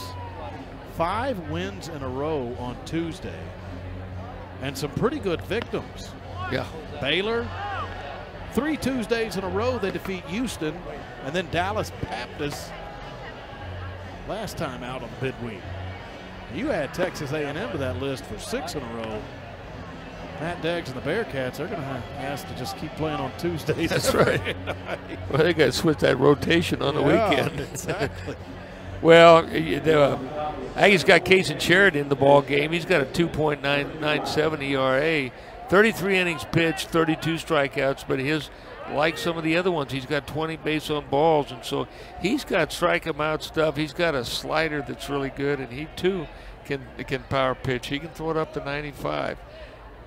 And he's got it's what you call, when you're up at the plate, it's get after your stuff. And he's not a comfortable guy. He comes at you, his body makeup just kind of a little bit jerky, and it looks like he's coming right at you. Throws a little bit across himself.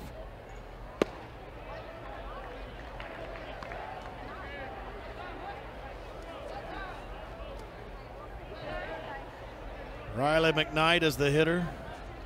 First man to face Sherrod.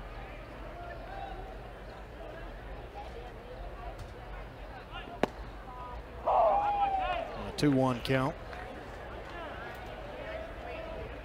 A&M this weekend will host the Arkansas Razorbacks.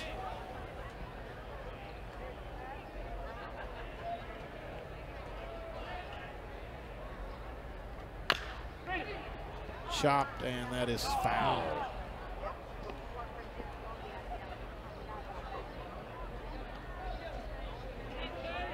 The SEC schedule maker got it right, because top 2 teams in the West are LSU and Mississippi State. They're head-to-head this weekend. Yep. Top 2 teams in the East, Florida and Kentucky, and they face off Thursday, Friday, and Saturday.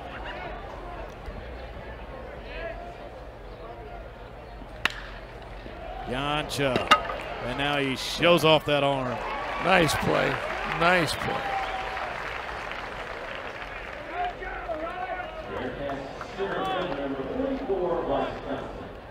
Well, he hit it third base last time up.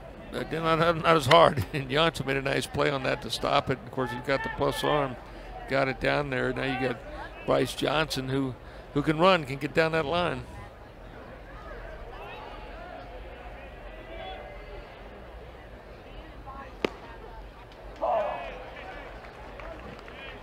Bryce Johnson has 2 hits and 2 RBIs. He has not recorded an out yet. In between his 2 singles, he was hit by a pitch.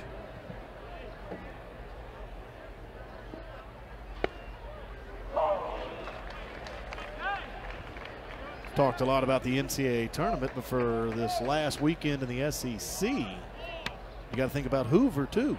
Yes, sir. Conference tournament will crank up soon after. Well, it's still wide open. Who's going to get the buys? And I think probably the last 2 teams are fairly well decided. But boy, the 4 buys is just going to be interesting. But it's all going to come down to this weekend. But that tournament sets up. I like the way the tournament is. It doesn't give it gives an advantage to the teams that have done well throughout the year, and not just on one weekend of a tournament. And I like that. Top 4 teams do not play on the first day at the Hoover Met. If you are seeded 5 through 12, essentially You play in the first round, and it's single elimination. The teams that are 13th and 14th in the standings do not make it. So when you get your 4 winners on day 1, that's 8 teams remaining, the 4 victors and the 4 byes.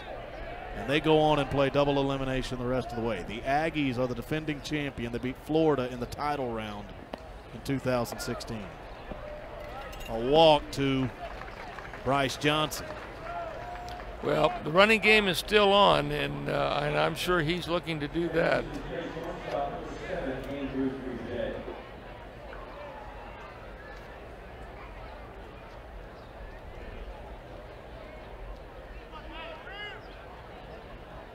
Kason Sherrod, an out and a walk thus far. Along with the 4 base on balls, A&M pitching has hit 2 batters.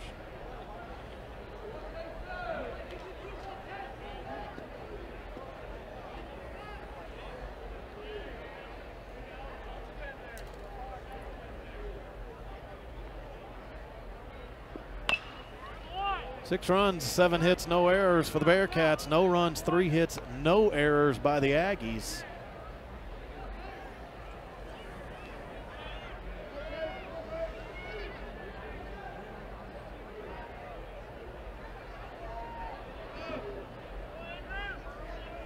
Going into the final SEC weekend, A&M sits in the 6th spot in conference. If everything were to hold, the Aggies would be the 6th seed. But Thursday, Friday, and Saturday will certainly have something to do with that. Throw down, runners going, stolen base. Bryce Johnson's been pretty electric tonight. Yeah, he has. And the Ags know he's going. He got a fast catcher. You hope that you're going to get it about on right shoulder location of your ball. If the ball is on the inside, which it was there, makes it a lot tougher to bring it all the way over to arm side and throw a guy out in a very short amount of time. So, tough one for Cole to throw. Base hit, right field. Bryce Johnson's around third base. 7-0. Andrew Frege drives him in.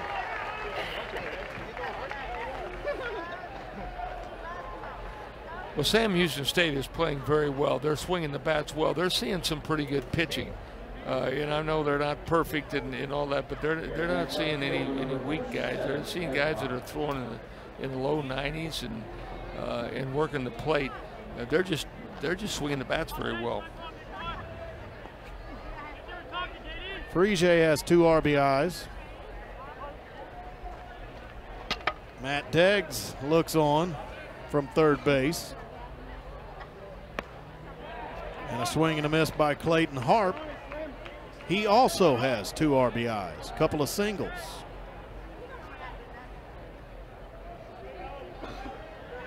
Harp is out of El Campo, Texas.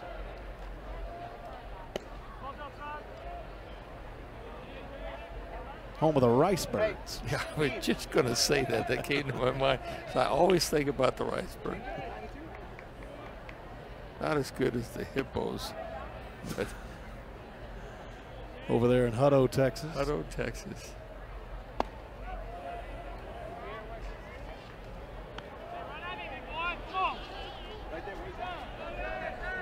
Yeah, there's some great. The Aggies have a Hutto Hippo, and that's Tristan Bayless on their roster. That's right.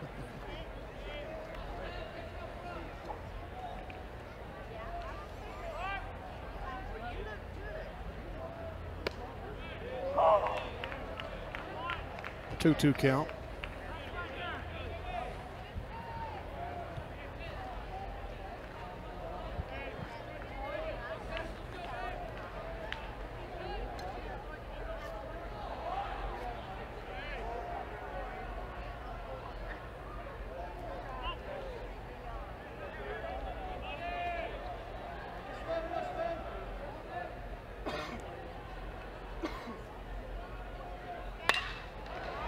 Sent to center field, and Nick Chorby is there. Clayton Harpus hit the ball hard twice, one into right field, and then, of course, that one in center field just now. Those are well-hit baseballs. And here comes the cleanup of the guy that hit the home run. That Robbie got him over the hump. And he was our player of mention before the game started, a real energy giver to the team. And he's shown that as behind the plate as well as offensively. Let's hit this at Austin Homan, flip to Shoemake. That's the inning. The Bearcats get a run on an RBI single by Andrew Frigier. 7-0 Cats. It's time to stretch.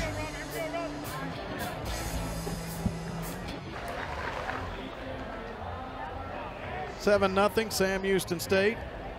7th inning stretch, and the story is Dakota Mills. Yeah. Last year, 6 2/3 scoreless. Tonight, 6 shutout innings against the Aggies. He has thrown 12 2/3 shutout innings versus Texas A&M if you combine 2016 and 17.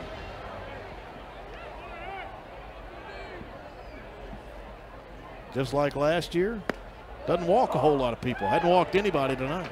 No, he's doing the same thing. He's almost got identical stats. 3 hits. He gave up 4 last year at this point. But he's really commanding the pitches. He's a redshirt junior out of Meadows Place, Texas. Went to Dulles High School and Blinn Junior College. Jorge Gutierrez slashes him foul. Gutierrez 0 for 2. Coming off an Ole Miss series that saw him go 4 for 8 with 2 doubles and a homer. Yeah, his first initial step in as a pinch hitter. He drives it out of the ballpark. Kind of a meaningless one because he ended up losing the ball game and it was late in the game. But nonetheless, it was impressive that he would step in there as a freshman and face some of the Southeast Conference pitching and just jumped it. He's going to be another outstanding player before he leaves. Switch hitter, plays multiple positions. Good athlete. Dakota Mills has now retired 11 Aggies in a row. He's up to 6 strikeouts. 3 of the last 4 batters have K'd against him.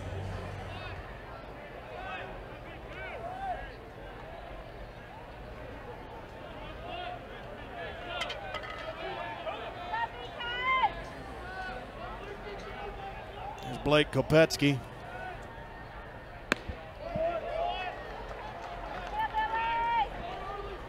That's 90-mile-an-hour fastball. He's still bringing his heat. He works 90 to 93, but he can throw it. It's another 90, trying to catch that outside corner. Blake Kopetsky swung a hot bat as of late. Last time you said that, he drove a ball in the right field for a base hit. That's right. Seconds later, just to prove what you were saying. Yeah, he's got to validate it. He is 1 for 2. That single in the second. It's also bounced to the shortstop. Bryan, Texas, his hometown, the neighboring city to College Station.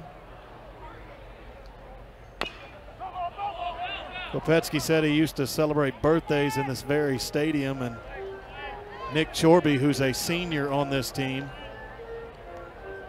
was kind of making fun of him today. Kopetsky's had an extended college career. I mean, he went to Temple Junior College. He sat out last year because of injury. Right. Nick Chorby's a senior with 3 letters on this team, but he was making fun of Kopetsky the other day because Kopetsky is 24 years old. And Chorby kind of gave it a laugh, said, hey, I hadn't even been around college that long, my friend. So, lifted that to center, hit it pretty well, and going back toward the gap is Bryce Johnson for the grab. He did hit that one well. Got a pinch hitter, Hunter Coleman, coming up.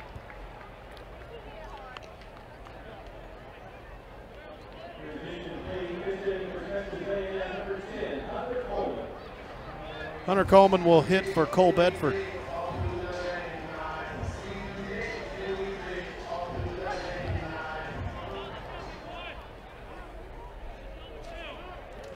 Whether it's been Coleman or Bedford, the catchers have been pretty good at the plate in 2017.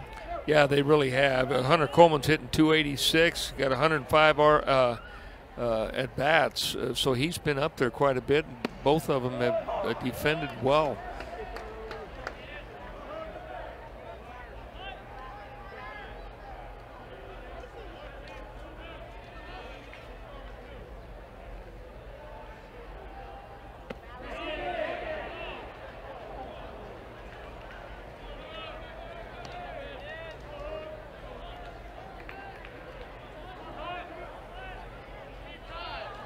It was a 1-0 Bearcat advantage heading to the 5th. Dakota Mills has been cruising all night. Sam got 5 in the 5th. The big shot was a 2-run homer by Robbie Rojas. The only inning the Aggies really threatened against Mills was the 3rd.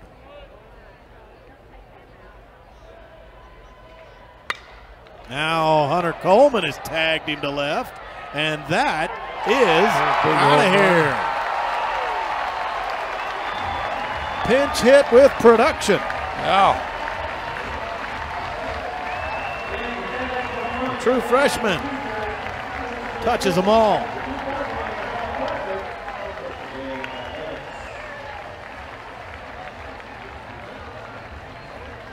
A good stroke, good energy of giver to the team that has been quiet. And you come out and you punch a home run. Sometimes that's what the team needs, and you never know. It's 7-1.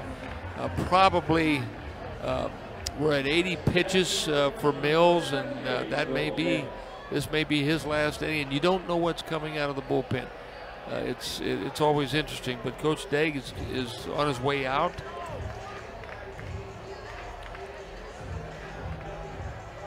That ended a string of 12 in a row retired by Dakota Mills.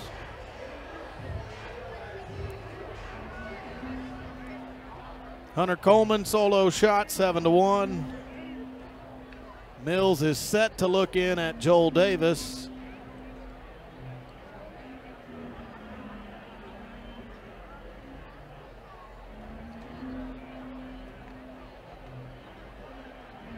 Doesn't appear like a change is in order here. Nope. It is not.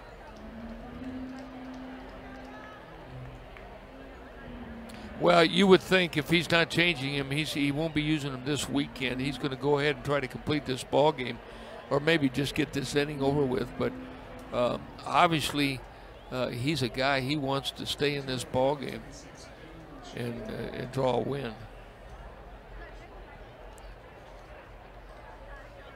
Pinch hitter for the Aggies. Joel Davis will not step up. It is Bane Shainvogel.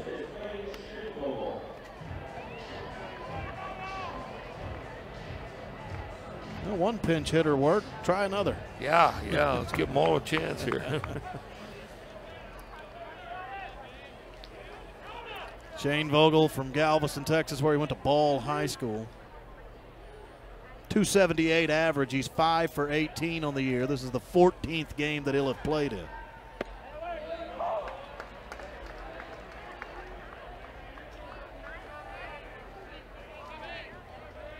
After going to Ball High School, he went to San Jacinto College. And he has gone to left. Is it back-to-back pinch hits, home runs? Yes, no doubt. One worked, try another, yeah. And that did too.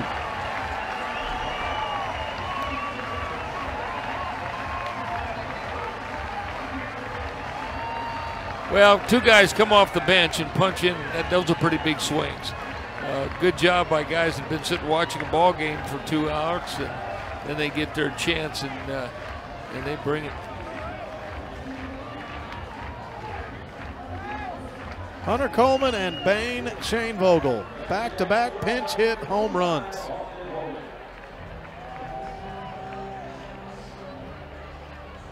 Double the bubbles. The bubbles are going, and the crowd is still here. Austin Holman, the shortstop, chopped. at Andrew Frege. He can't make the play. E6 in the scorebook.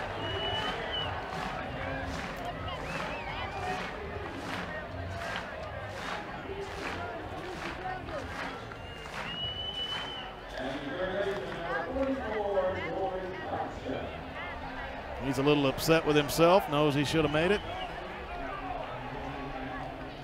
Meeting on the mound. This does not involve Matt Deggs yet. Well, umpire's not going to let him stay out there with that too long. He's going to come out and break that huddle up. Jet Minton hurries him along. George Yoncha's due up.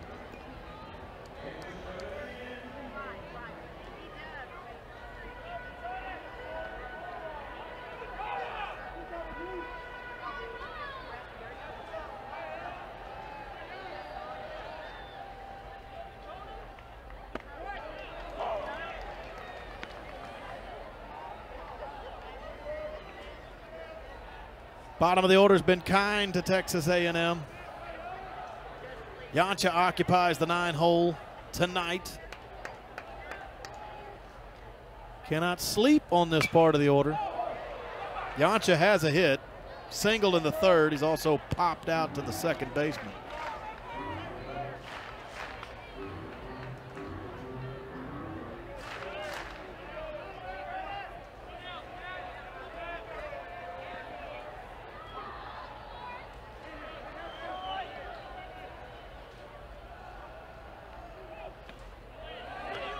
In the dirt, Robbie Rojas stays with it.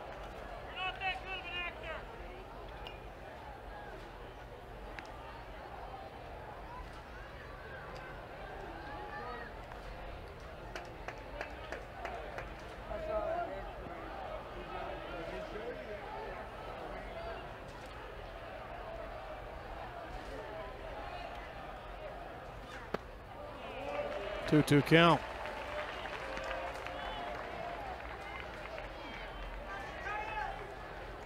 Well, you would think this would be it if he can't, if he doesn't get George Yoncha out. They've had people down the bullpen getting loose.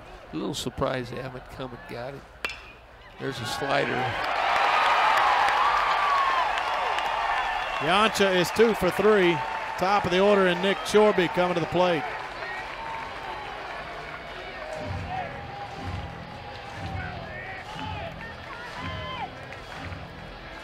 Gonna come get him now.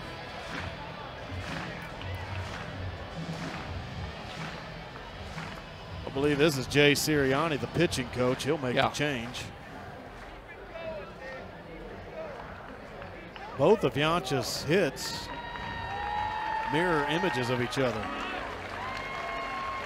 We'll take a break. Dakota Mills, brilliant through 6, got touched up in the 7th. Pitching change on the other side.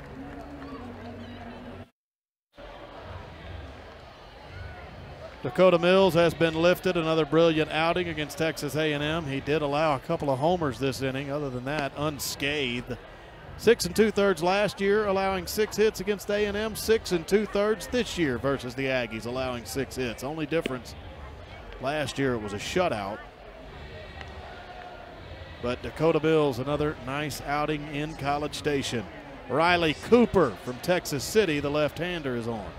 Yeah, he's going to throw 79 to 81 miles an hour. He's got a slider that he likes to throw. He's not overpowering, but he's going to try to get the slider to be his out pitch. He's got a 2.90 ERA. Got 31 innings pitched, giving up 21 hits, 10 base on balls, and 28 strikeouts.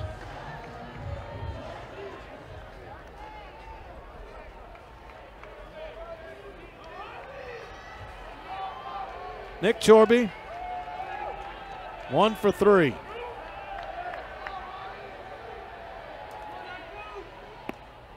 Outside on the first offering.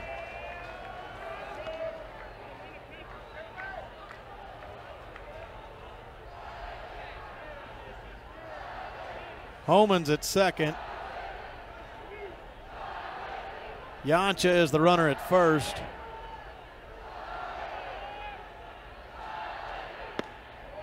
And a 1-1 count.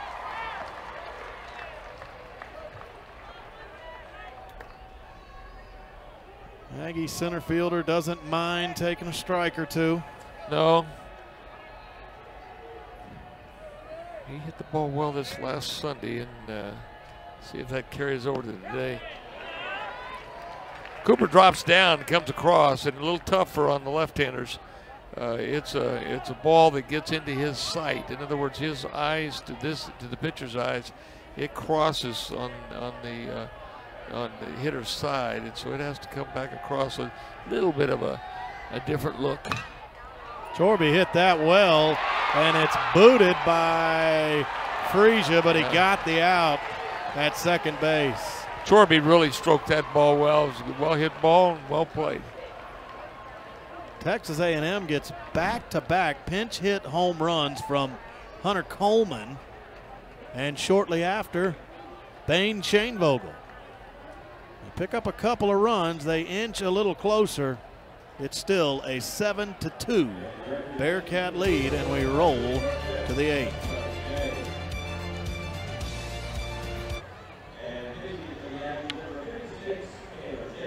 Going to the 8th. The Aggies got a couple of homers in the 7th, and they will send a left-hander on that.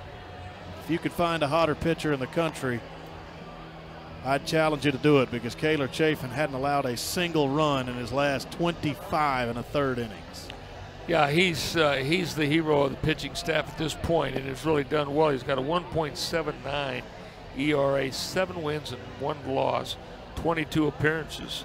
So he's come in different roles, but he's got 55 innings pitched and been a difference maker. 56 strikeouts in that, 12 base on balls. He doesn't get in trouble.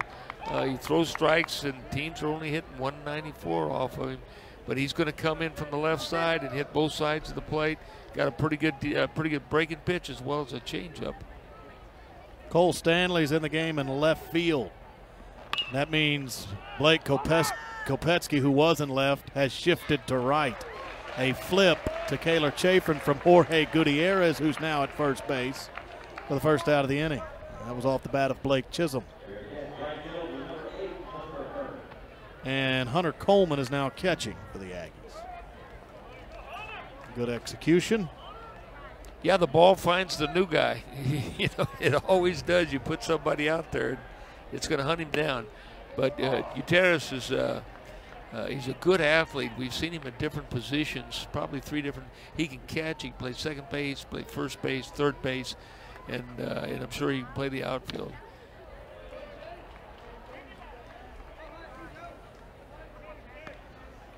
Kaylor Chafin is the Aggies' 5th pitcher of the night. A&M got 4 2/3 from the starter, Turner Larkins. He allowed 4 runs. John Doxakis in a third of an inning allowed a run. Landon Minor threw a scoreless frame. And Kaysen Sherrod gave up a run in 1 inning.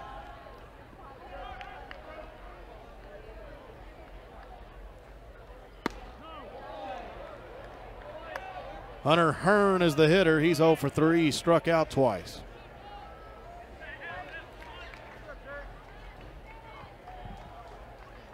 You have a closer. One of the things that you can't wait too long to use them. You can't save them for a week. Whether they're needed or not, a 7-2 ball game, you say, well, or 8-2, whatever, 7-2.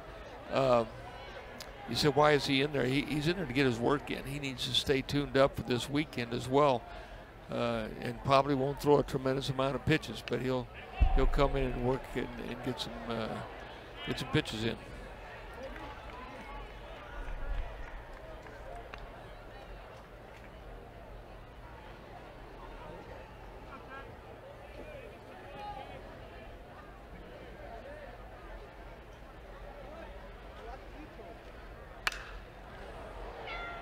Slicing toward the gap. But Nick Chorby's got speed and the ability to run it down.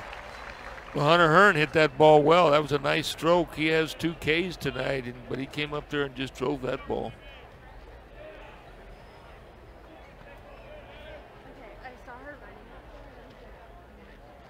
So Kaylor Chafin has now thrown 26 consecutive scoreless innings.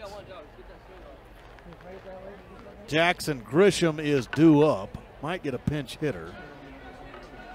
And we will. Josh Biles will come to the plate. Well, Josh Biles is a sophomore from Sugar Land, Texas, in Dulles High School. He's 6'3", 225 pounds.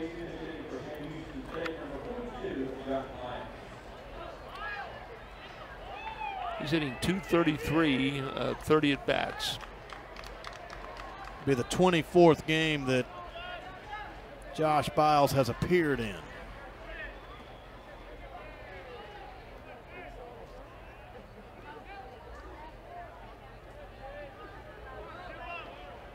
So he hits for Jackson Grisham. It's the DH spot. And in the 8 hole.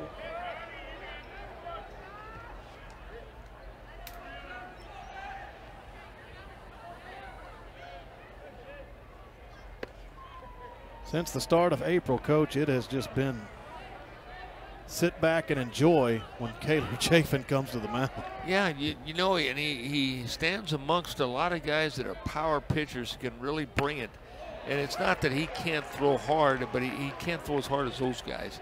And he throws well enough that he can make the breaking pitch, but particularly the changeup work.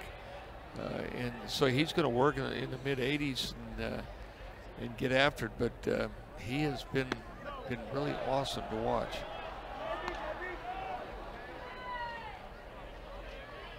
It's gone 3-1 to Josh Biles.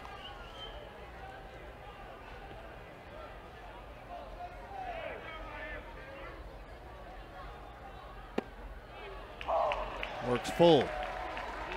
Last 2 pitches, 88, 87.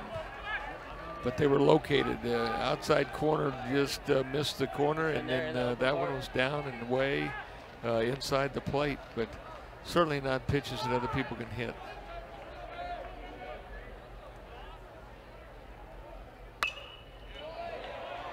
Came in with an 88. Biles fought him off on a full count pitch.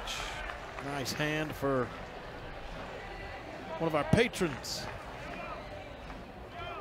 And a good catch in the stands.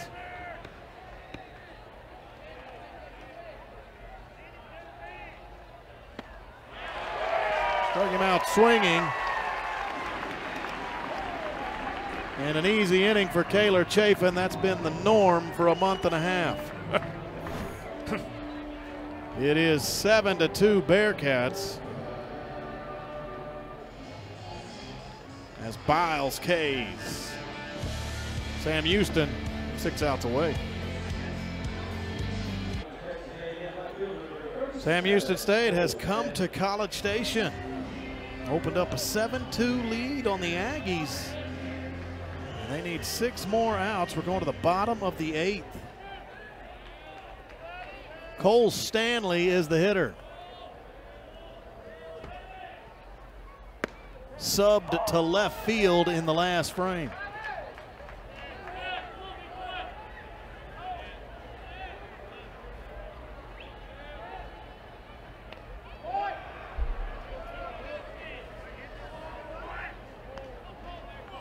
Well, Cole Stanley hadn't played much. He's got 11 at bats. He's hitting 182. He just hasn't had a lot of opportunities to get into a groove.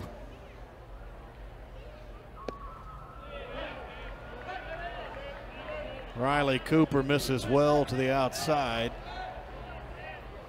Came in for Dakota Mills in the last inning. Dakota Mills 6 2/3 strong. Second year in a row that Mills shuts down the Aggie bats. 2016, late in the year, Sam Houston State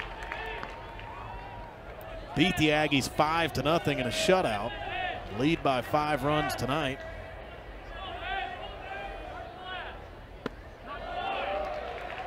Well, Stanley was down in the count. Now he's worked it full.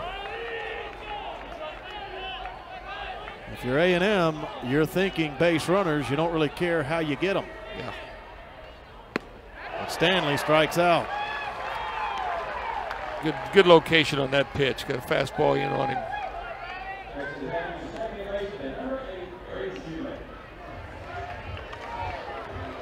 Well, Will, that 2-hole doesn't look too impressive tonight. Wow. Got 4 Ks sitting on it. 3 by Logan Foster, and now Cole Stanley.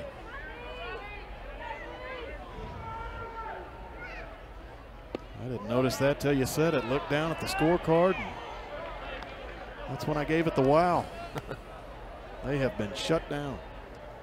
It's an important spot because they're the guys that need to get on base for a guy like Braden Shoemake. Set the table. Shoemake bounces to Blake Chisholm. Real quick, as Shoemake is an out, and he heads back to the A&M dugout. Yesterday, he was invited to this summer's USA Baseball Collegiate National Team's training camp, where he will compete for a roster spot. Aggies in the past who have played on the collegiate national team, they include Nick Banks, Tyler Naquin, and Michael Waka.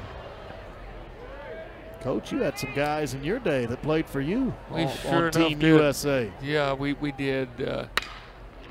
Gutierrez got past Frege. There, but yeah, Scott Livingstone, Chad Allen played in the Olympics. He was our Olympian from my group. That was really good. But we had a number of guys have an opportunity to play for USA Baseball and play against the Japanese and travel overseas. Just had great experiences and play with some outstanding players. Jeff Granger would be in the. There's quite a few of them that come to mind, but they all represented the university well, and it was really special. I can remember going to Japan and playing over there, and Texas A&M has a university in Tokyo, and a group of students came out to watch Jeff Granger pitch. It's kind of special. Kopetsky still swinging it well, but that's into the glove of Hunter Hearn. That was a well-hit ball. I like that swing. 7-2 Bearcats. We're going to the 9th.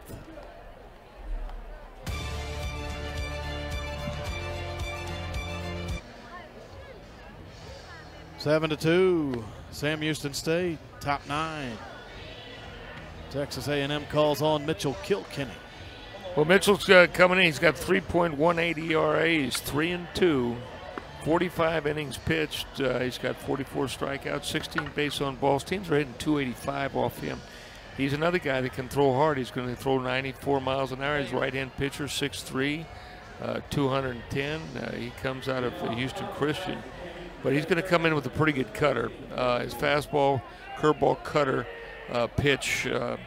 And he's been out there quite a bit. He's got some good stuff and can really have good innings.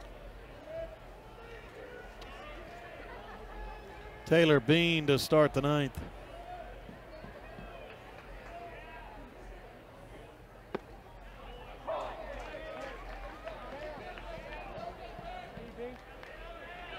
A&M in their 9th would have 6, 7, and 8 due up. Right now that's Coleman, Shane Vogel, and Homan, but Coleman and Shane Vogel were the guys that hit the 2 homers in the 7th. Pretty hard to make a change there. Yeah. They've only come for 1 at bat. But I mean, if you want to get some guys some work, I'm not picking on anybody, but they certainly did well in their 1 at bat.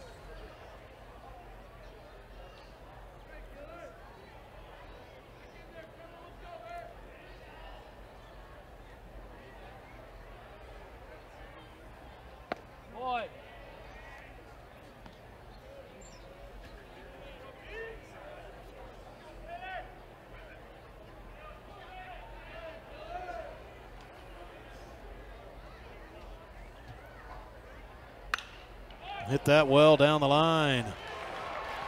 Try to keep that a double, but hold him to a single, but he got it right down the line. That's impossible. It's a well-hit ball. Sam Houston State, 9 hits tonight, 2 of them by Taylor Bean. Top of the order, and Riley McKnight. That's 2 times up. He's hit it to third base. Last time was a shot. Yancha made a nice play on it.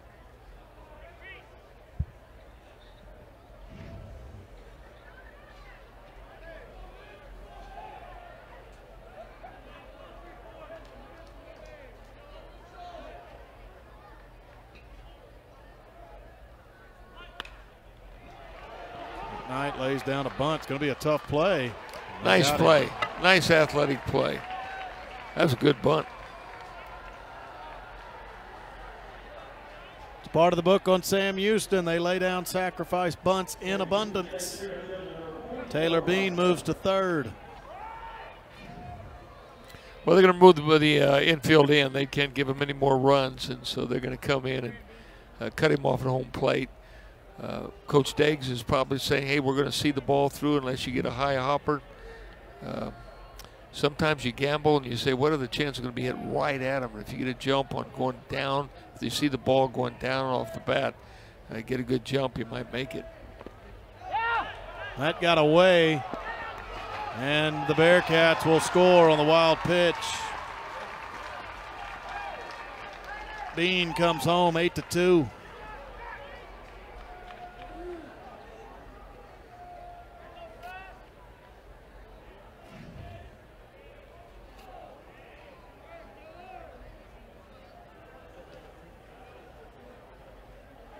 Well, Coleman went down to block that one, and it took a little bit of different hop and came off his glove and went away from him.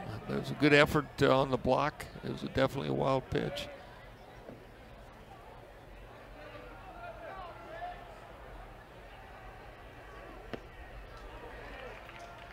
Good changeup right there. Nice pitch.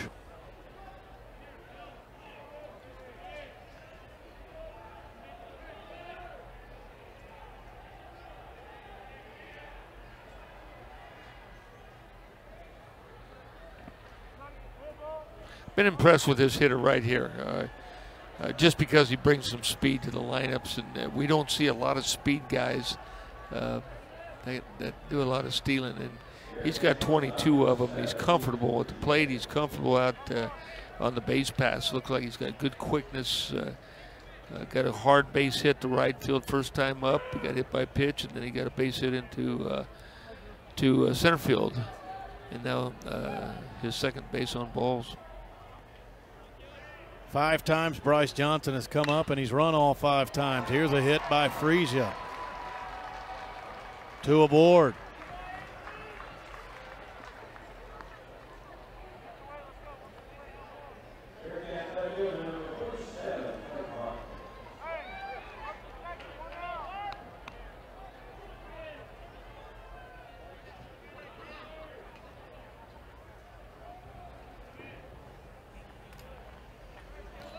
The Cats keep coming, and the Aggies are well behind, 8-2. Clayton Harp, the hitter.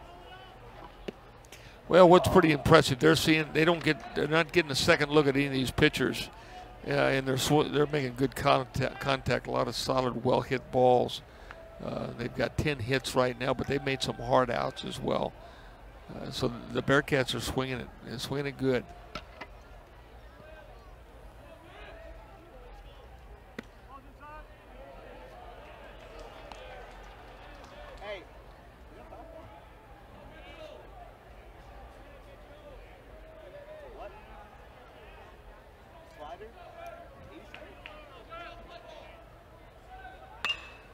In the air, Harp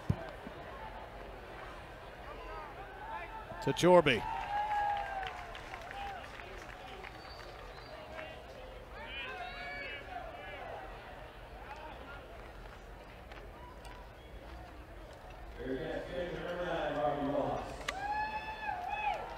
Sam Houston State looking for a 6th straight midweek win. They all would come against good competition. They then would look forward to their final Southland Conference series this weekend against Incarnate Word. Told you a few times, the Bearcats will likely have to win the Southland Conference tournament in Sugar Land if they hope to advance to the NCAAs. This is a program that's been to the NCAA tournament 7 times in the last 10 years. A great showing tonight in College Station. But they and Matt Deggs are trying to set themselves up for what happens in Sugar Land. That's the run that matters to them now. Yeah, this is going to be at this point, it's going to be a great momentum gatherer for them on the pitching staff as well as defensively. They played well, but I think that the bats, they could really gain some steam here and feel good about themselves because they met the challenge of the fastball, and sometimes that's hard to do, but you got guys that are power pitching you, and you stood up and turned it around, and so give them a lot of credit. Took an odd hop, but Austin Holman plays it off the bat of Robbie Rojas. And Rojas comes up limping. Yeah, he took a jump at that first base and looked like he may have, hopefully he didn't twist his ankle or anything. You hate to see any time, but particularly when you've got one of your leaders and it's late in the season when you're trying to make a run at something, you hope nobody got hurt. We'll see if he catches on the other side of the break.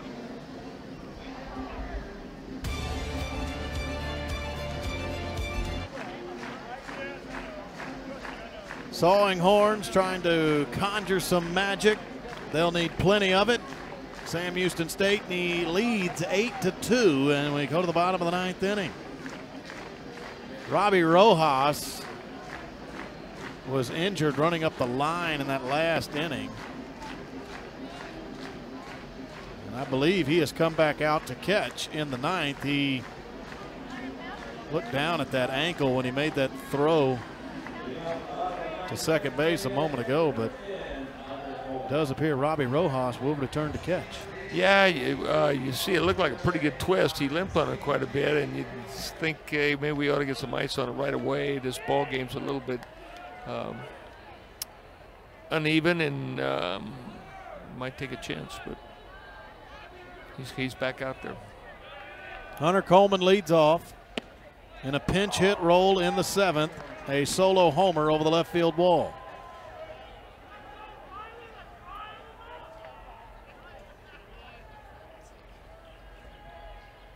Texas A&M will host Arkansas this weekend. The Aggies sitting in good shape to make an 11th straight NCAA tournament. The only thing you don't want to do is slide down the stretch, and if A&M does not come up with a monster comeback tonight, they will have lost 5 of their last 6.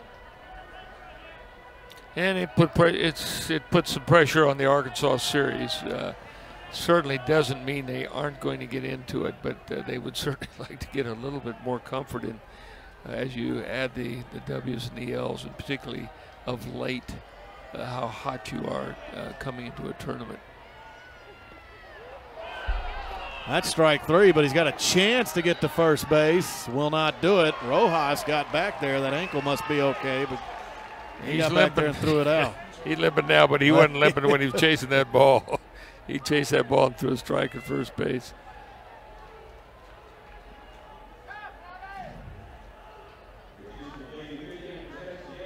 Just couldn't handle that pitch, but it's a strikeout swinging. And that's a curveball that went down and in, what we call a back foot curveball.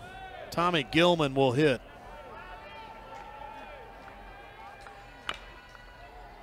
Chopped foul.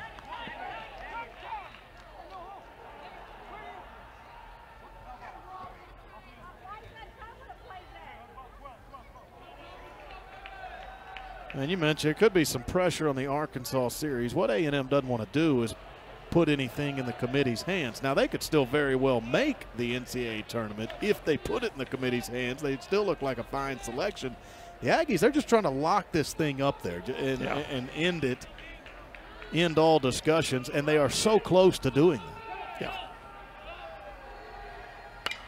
Gilman trying to loop one in, but getting back there and making the catch, Riley McKnight. Bearcats an out away. Austin Holman is the Aggies' last chance. McKnight. Not easy to get back there with the right fielder coming.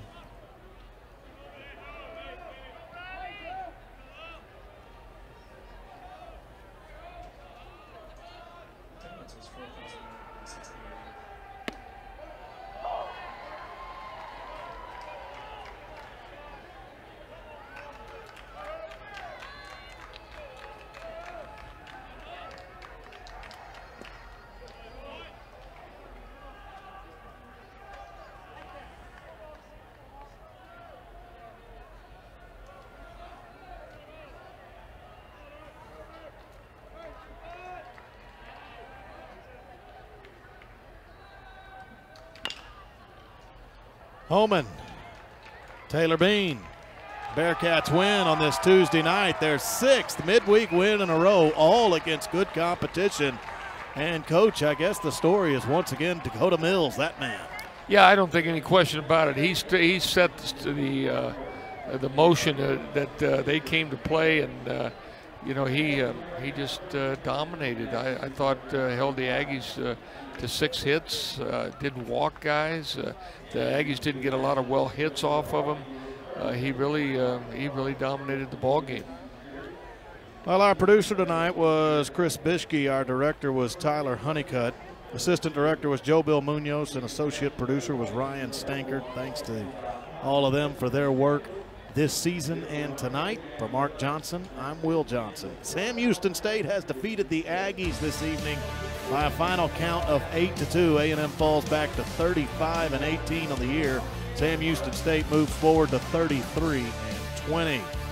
If you want to see an entire replay of this game as well as others on our family of ESPN networks, log on to watchespn.com or download the Watch ESPN app.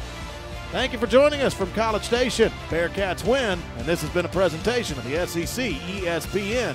Now to Olsen Field at Bluebell Park in College Station, where tonight the Sam Houston State Bearcats have made the short trek west on Highway 30 to face off with the Texas A&M Aggies. Let us bring you into the broadcast booth where I'm Will Johnson with the man in Mark Johnson, who was the head coach of both of these programs in his past 21 years at A&M, 5 at the helm of the Bearcats. Good to have you with us on the broadcast, and we're going to spotlight a couple of guys right now. For Sam Houston State, the catcher is really good. That's Robbie Rojas. Yeah, he's a big-time energy giver, and he hits the ball very well. He's got a 326 batting average. He's got 31 RBIs. He's a ringleader. He's out of Jersey Village. He's a senior, went to Blinn Junior College, and has come in here and really been a big-time Bearcat. Now, on the Aggies side of things, we've been talking about Braden Shoemake all year. No reason to stop now, Coach.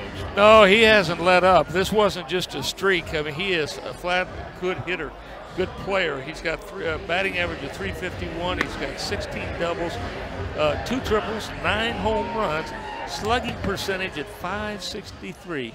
Here's the incredible thing. He's got 61 RBIs. The closest to him is 30. Yeah. I mean, if they get on the bases, he's going to get them off. And he just absolutely moves runners and has had a tremendous year for a freshman to get into this conference and do what he's doing is outstanding. Well, both of these teams have had midweek success in 2017. We'll talk about that a little later. For the Aggies to continue it, they'll ask Turner Larkins to take to the mound. He's a big power pitcher. He's done well. He's been a Tuesday guy for A&M. He's a junior right-hand pitcher. He's got a 1-1 record, but he's got a 2.45 ERA. But he's going to get it up there 94, 95. He's got good stuff. He's out of Arlington Martin. He's 6'3", 210. He will look in at Riley McKnight to start, the Bearcat second baseman. Top one underway.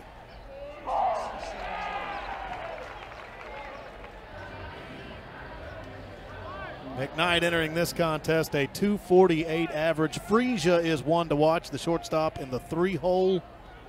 And we discussed Robbie Rojas, the catcher, moments ago. Well, Riley McKnight's he's got 9 stolen bases.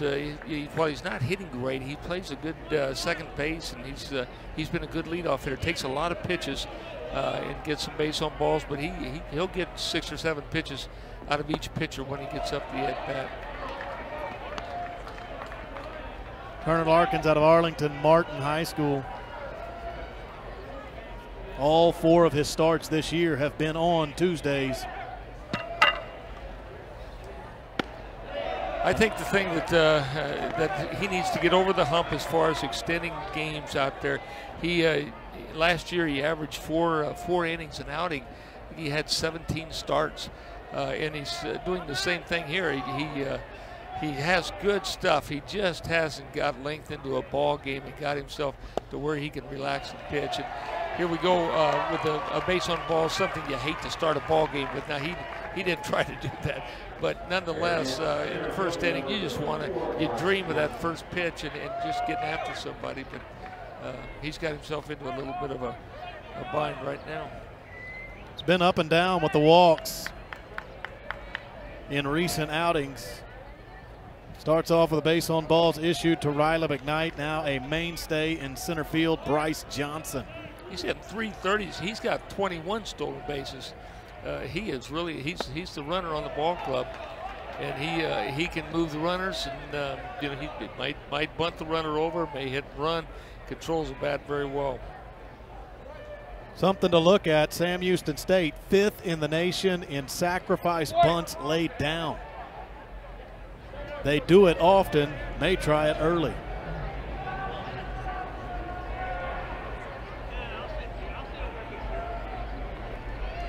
Runners going, base hit. They'll be at the corners with nobody out, an early Bearcat threat. Well, there it is. Bryce Johnson comes up with, get the hit and run. I think that was a hit and run. He finds a hole out there, and the Bearcats turn that into a 1st and 3rd situation with no outs, and they're 3-hole hitter up. Poised to take the lead, McKnight at 3rd, Johnson at 1st. Larkins in trouble without an out.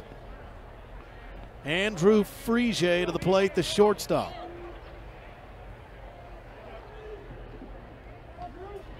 Frege at .319 on the year. He's left the yard 6 times. He's driven in 35. Runner at 1st is going. Throw down to 2nd, not in time. 2 in scoring position. Well, that was just a straight single steal right there. They weren't trying to get 2 guys in movement. Throw the ball down there and see if you can get him. He went right on the first pitch. Matt Daggs is coming right at him as the coach at Bearcats. He wants to show aggressiveness. He wants to show his team, hey, we can take it to these guys. We're going to go out there. We're going to take them our stuff. And I think coaches, when they do that, that's an exhilaration for the energy in a ball club.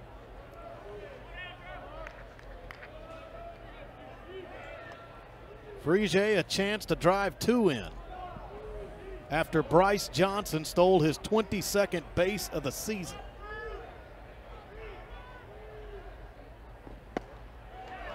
Good slider right there, 84-mile-an-hour slider, right where he would want to get him, entice him to go for it, and let him run out of bat on it.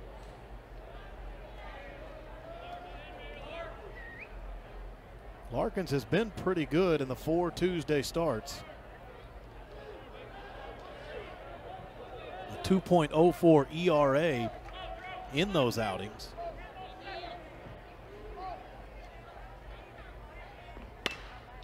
Just bounced at George Johnson. He's got the runner hung up. Tag on McKnight as he dove for home plate, and another run down in between 1st and 2nd. They'll have to watch closely the runner at 3rd. Coming home, the Aggies play defense to get a big-time double play. Well, that was similar to what happened this past weekend at Ole Miss, where a situation developed and they let the runner score from 3rd base instead of going for him. Joel Davis had a hot eye for the runner at 3rd base as they created the rundown. A good throw by the catcher down to 1st base. He sees that there's an open spot there to get a backdoor play. A nice play, a pressure play by the Aggie defense. Still a runner in scoring position as Frege went to 2nd through all that, but now 2 down. Heads up defensively by the Aggies. Clayton Harp, the hitter.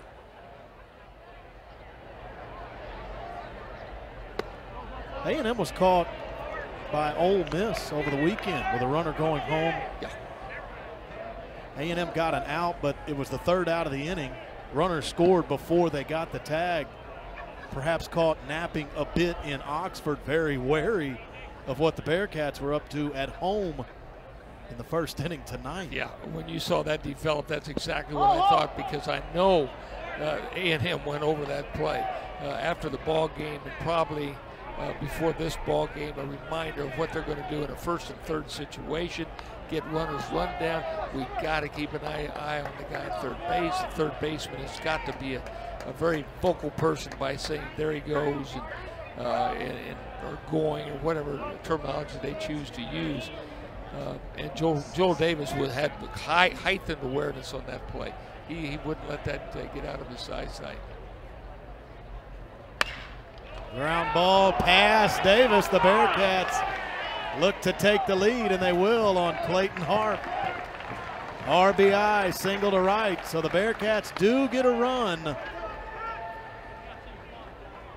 Harp drives home Friese. That's a well-hit ball. Just think if they had not have got that out, the previous out with 2 men on base, what the score would have looked like at this point.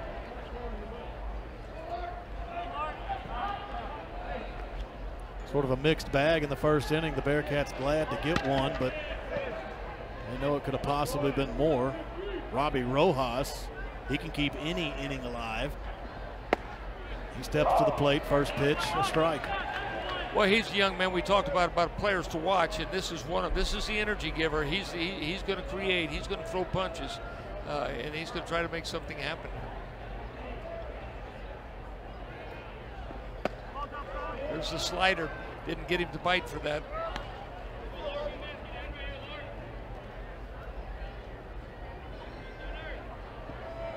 Bearcats, good record when they strike first. Runners going. Very aggressive in this first inning. Caught is Clayton Harp by Cole Bedford. Well, they've shown aggressiveness. They've gotten after it, but they've also cost themselves some runs. And that's part of the problem. When you get too aggressive, sometimes it backfires on you. I thought they had a good plan. They came out right away and made some things happen, but it also created some outs. Cats 1-0. The Aggies flashed some leather at the top of one.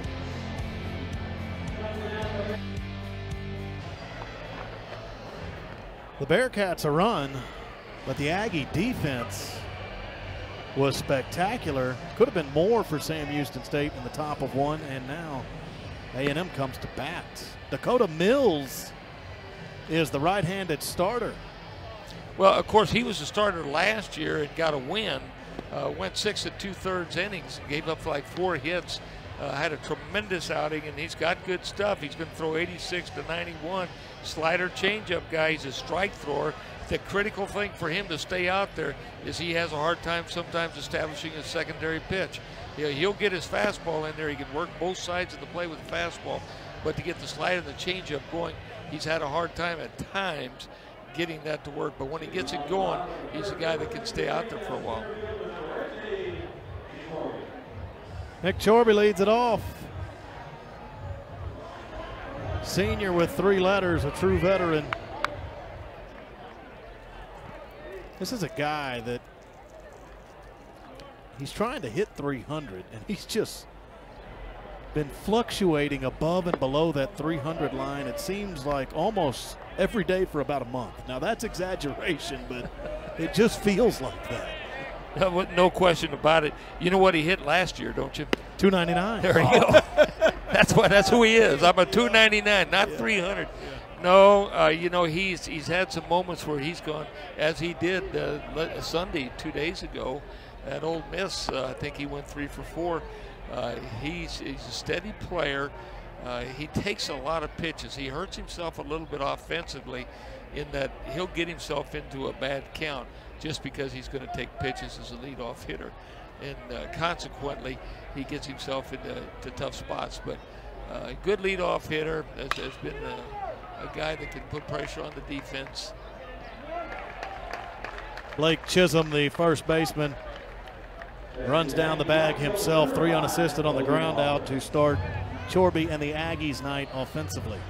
You know, it was interesting to watch the Bearcats come out, and of course they put the ball in play and they got a walk. They did some things that allowed base runners to get on base, and then they started throwing punches. I mean, they absolutely put some pressure and see if they could put the Aggies in a bad spot, and the Aggies responded. It was a pretty interesting first inning. Logan Foster to the plate.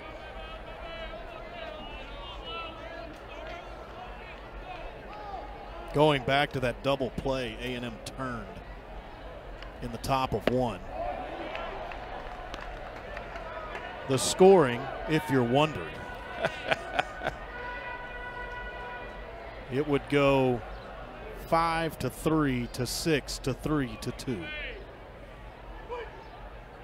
All that to turn a double play, and it was a big one. And everybody who possessed the ball had to be heads up the entire time. Yeah, they had to be in the game, and they had to keep an eye on that runner at third base. And the thing that made it interesting for us is that the play came up. It fell into place like that with the men on first and third. Run down turns into a run down between first and third, or first and second, and the runner scores before they tag the runner out. And I'm sure, and this is one of the things about the season, you got to keep getting better. You got to be one game better after each game, and by the end of the season, you got to be 56 games better than you were if you're working to be the team you want to be. And so the Aggies learned something on Sunday. They came back and were forced into seeing if they could execute it and pull it off. So it was fun to watch, and give the Bearcats credit, because they were absolutely putting pressure on and making some things happen. This game is still a long ways from over. We may see some more of this. Call strike 3, Dakota Mills, first 2 men down.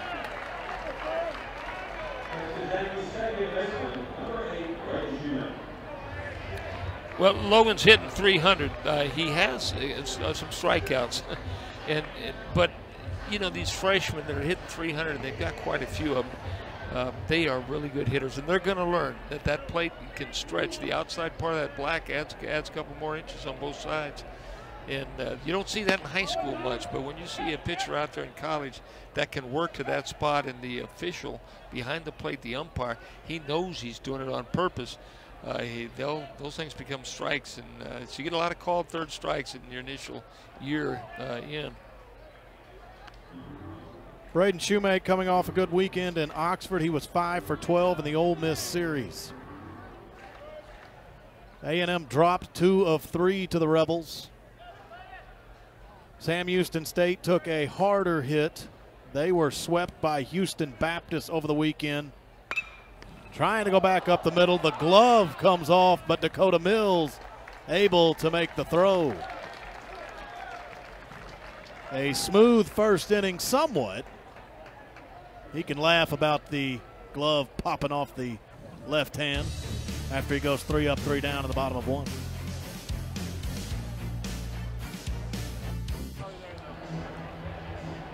Bearcats showed some aggression in the top of 1. They do get a run. Matt Deggs not sitting back and watching things unfold. He had the Bearcats going. He's the head coach at Sam Houston State, and he spent some time at Texas A&M 2006 to 2011. He was an assistant here under Rob Childress. First pitch swinging, Robbie Rojas, and that is to Logan Foster in right.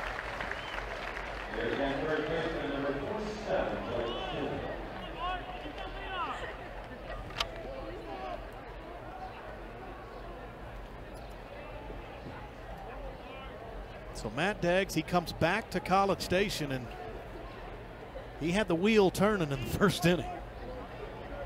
Blake Chisholm is the hitter. He is first pitch swinging. That's fouled away.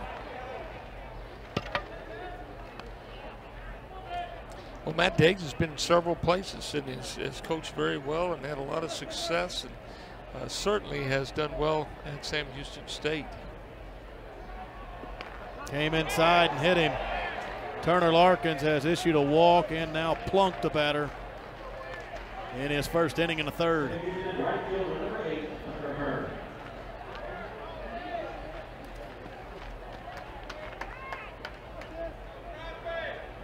Larkins was a factor down the stretch a season ago for Texas A&M. They're hoping for the same in 2017. There have been times the control has gotten away from him, and a base on balls and a hit batsman already. Well, in his defense, slightly. He had problems last year with this same setting. He created problems for himself. Got great stuff. He had a bone spur removed in the fall and didn't practice in the fall. He was certainly out on the field and whatnot, but wasn't able to throw. And so he got off to a slow start and hasn't really got a turn. Now, last year, same way. He came on when they started attacking in the latter part of the season in the stretch run. He was a key guy, and he's a key guy in the playoffs. And that's what they're hoping right now, that this thing will catch fire, because he does have that kind of stuff. And right now he hasn't shown it, but he could turn around from this pitch on, and start getting himself ready for a depth into a tournament play. Got a strikeout. His first of the night. Hunter Hearn, the victim, swinging. 2 down. Think of Larkins' last 3 starts in 2016.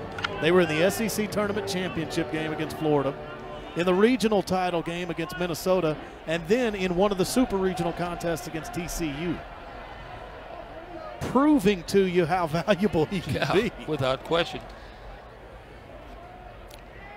He did pretty well in all of them. Yes, he did, and I think that's one of the things the Aggies have going for them. Should they get into the tournament and get depth into a tournament, they have some really nice arms sitting on the bench. In tournament play, postseasonal tournament play, there are always pitchers that step up and throw out, and they give you 7 or 8 innings, and they never did it the whole season. And I've had it done to us and for us in playoffs, and it's not unusual. But he would be a guy that could do that. I mean, he teases you with his stuff, good stuff. Jackson Grisham is a young man from College Station, has done well at Sam. The DH tonight, hitting in the 8th spot.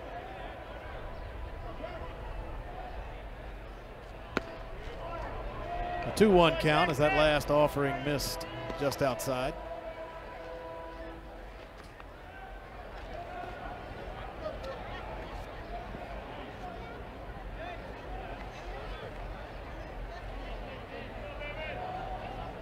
Bearcats got 2 hits and a run in the top of the first. Could have been more. Some quality Aggie defense, some headsy plays.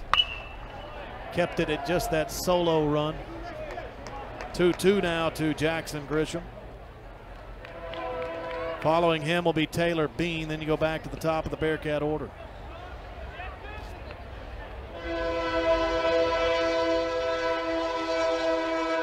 You hear the horn in the distance. The 7 o'clock's a bit early. Yeah, that's a southbound. It may be empty. I think the 7 o'clock one is empty. Back up the middle, base hit. 2 aboard as Grisham gets a knock. That was a nice hit, nice swing. Drove that one right up the middle, and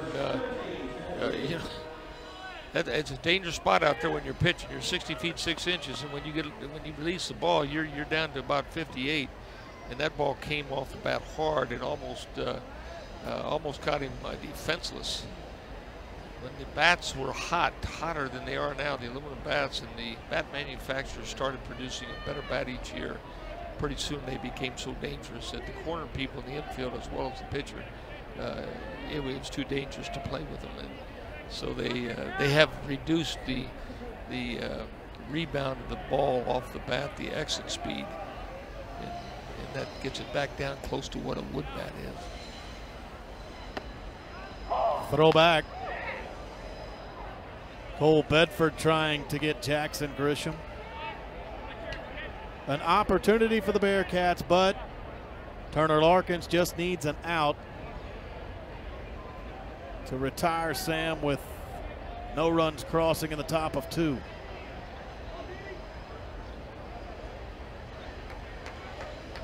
Taylor Bean hits in the 9-hole, but he carries a .309 average into the game.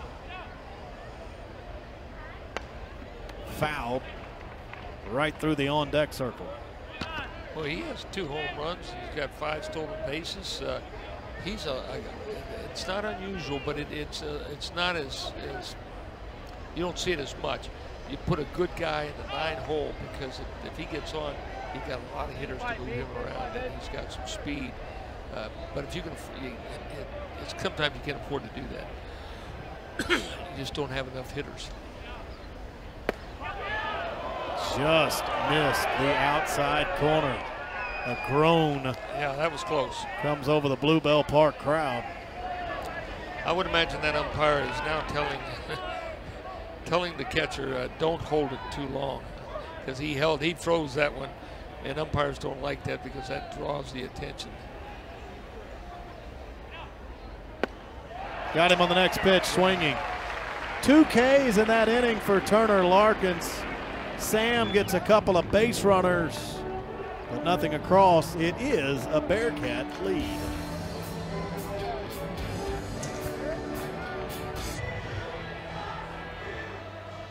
One nothing, Sam Houston State. The Aggies coming to bat in the bottom of the second. A&M head coach Rob Childress in his 12th year at the helm of the program. A week from Monday is selection day for the NCAA tournament field. The Aggies are trying to get in for the 11th consecutive year. Jorge Gutierrez leads off. He was 4 for 8 in the Ole Miss series with 2 doubles and a homer. Cleanup spot on this Tuesday versus the Bearcats.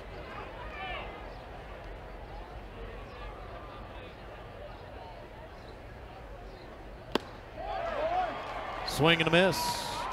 2 strikeouts now for Dakota Mills. Yeah, that's a 93-mile-an-hour fastball. His fastball, he's doing a good job with his fastball. The other pitch, the slider, is starting to come in, and he likes to throw that with the right-hander.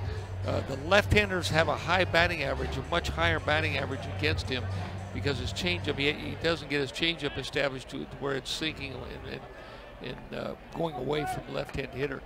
But right-handers have a hard time. He's got good stuff.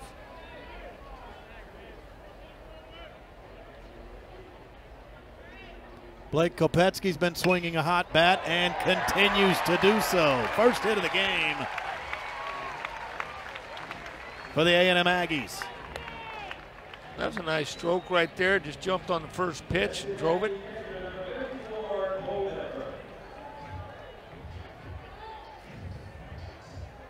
It's a stroke. It's a nice stroke. Got his hands through, got his body turned well. Good pivot on the backside through the ball. Cole Bedford's hitting .313, and usually your 6-hole hitter doesn't have that kind of batting average, but he has been a guy that really has improved from last year and has hit a well over 300 the whole season. Yeah, Cole Bedford, 8 starts in 2016 and a 143 average.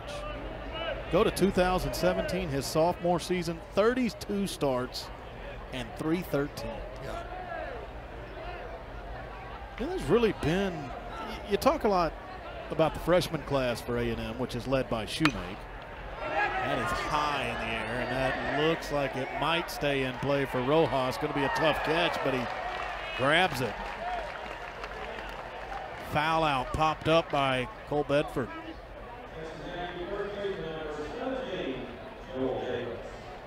But you talk freshmen with this A&M team, there's some seniors as well. Sophomores have been pretty good. Cole Bedford, George Yoncha on the mound, Stephen Kolick, Mitchell Kilkenny. I think you're right. I think you talk about young ball club, and those guys are young because they didn't throw a whole bunch as freshmen. And so they're still, you still think of them as young kind of rookie guys, but they've been here, this is their second year, and they're doing well. And that's why the future is so promising when you look at the freshmen and the sophomores that are getting a lot of valuable playing time right now. It certainly bodes well for 2018, but no one's interested in that right now. You won't find anyone there in the Aggie dugout interested in that.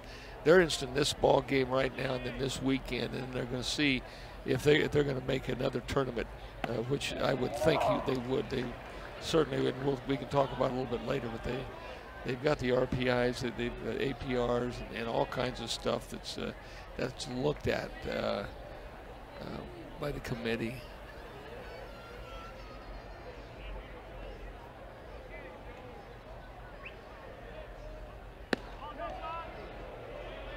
Yeah, both of these teams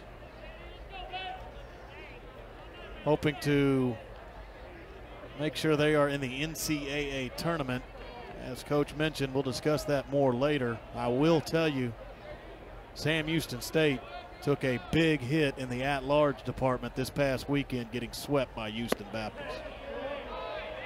We'll run down the RPIs and such later.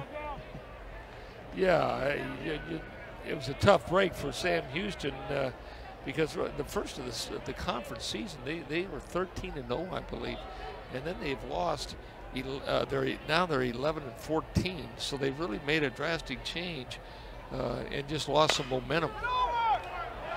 A bouncer to Blake Chisholm. Dakota Mills is through 2, scoreless. Bearcats a 1-run advantage.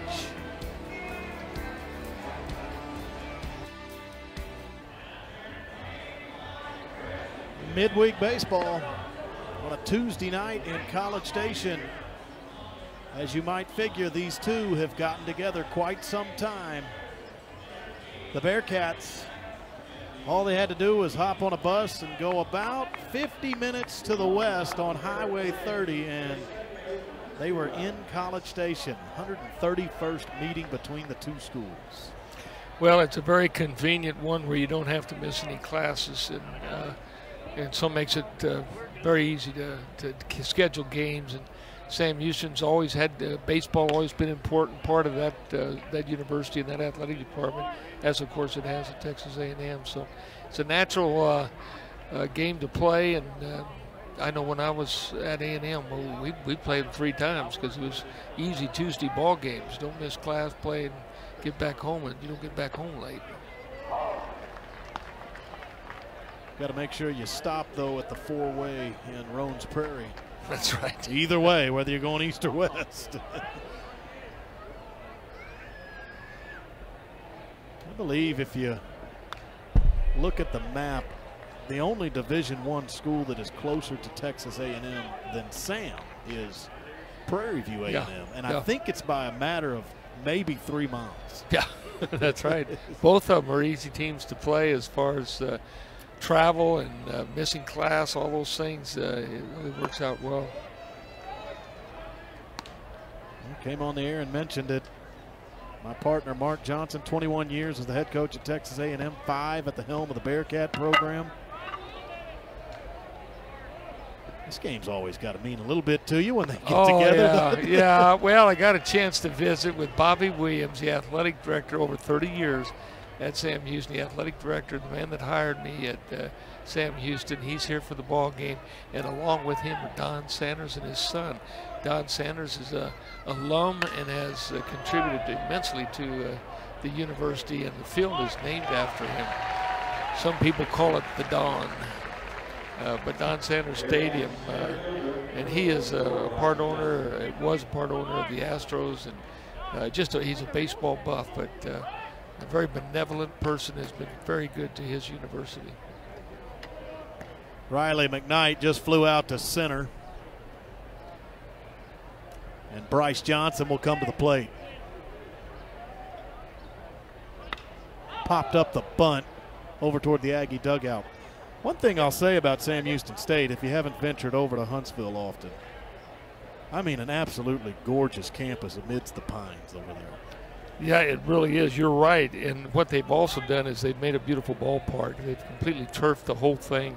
I mean, they've got everything that you want in a ballpark. It's kind of sunken in, and it's in the pines of a beautiful campus. If you haven't been over there, you ought to go. It's a beautiful place. They play out of the Southland Conference, which has certainly become one of the top mid-major leagues.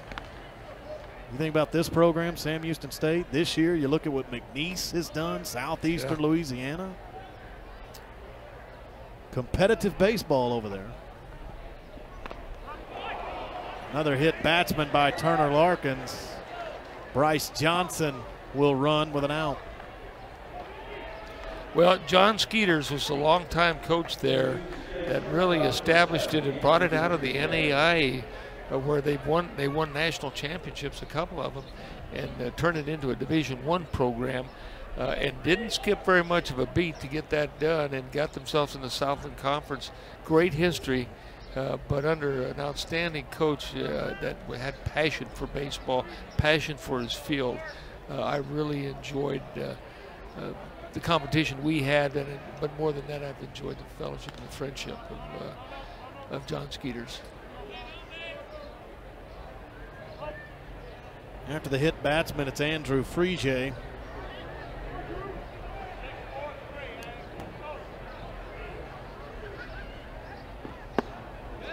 Sam Houston State, they've made the NCAA tournament 7 of the last 10 years. Yeah. Some of those were your ball clubs. Yeah, we were fortunate to make it. In first year we made it, we went to Ole Miss and got into the final ball game. We just had a thrill. It was just, packed house, Southeast Conference team. Just a neat deal for the young people that I had the joy of coaching. They just really played well and played right into a regional tournament.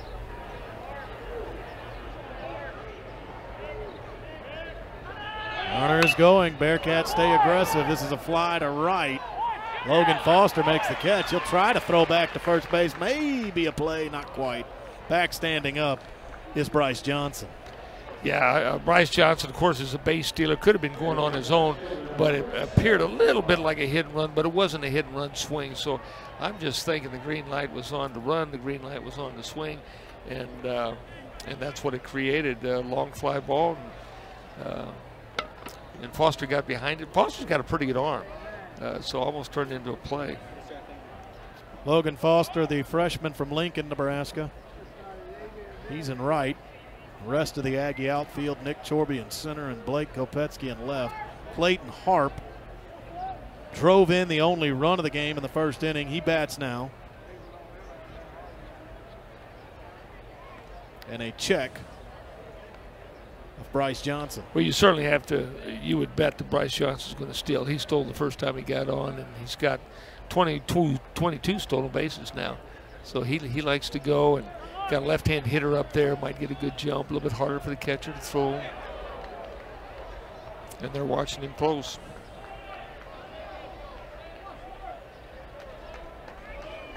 .22 out of 29 this year. Bryce Johnson on his theft attempts. Another check. Well, these checks are with different rhythm, different holding pattern. So he's trying to keep him from getting a jump because you have a pattern out there on the mound. So you may hold the ball for 3 seconds, and then the next time you just change directions and then come to home. So you do all you can to keep him close. Pitch out. Texas A&M's middle infielders, Austin Holman at shortstop and Braden Shoemake at second base. They've shifted toward the pull a little bit. Holman's near the bag, and Shoemake has shaded himself over toward the line at first base. Well, Clayton Harp pulled the ball to right field last time up, and they may have, their book may say that's what he does. He likes to pull the ball. Joel Davis dropped the baseball for just a moment.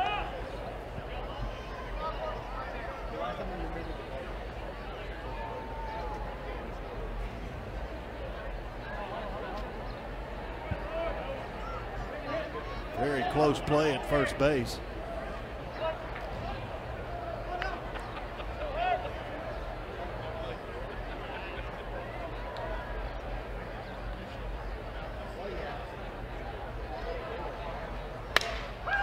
Up the middle, and Chorby is there. Bearcats get a base runner. They strand him at first. 1-0 Cats from the Aggies.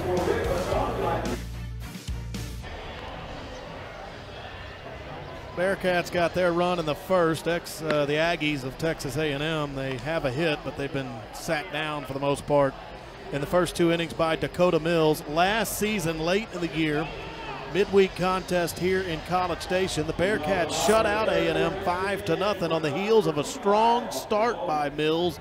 He went 6 2/3. Got the Cats well into that game. Well, he's throwing in the lower 90s tonight, and he's getting that slider to the right-handers. He's doing a pretty good job of keeping that outside on the outside part of the plate.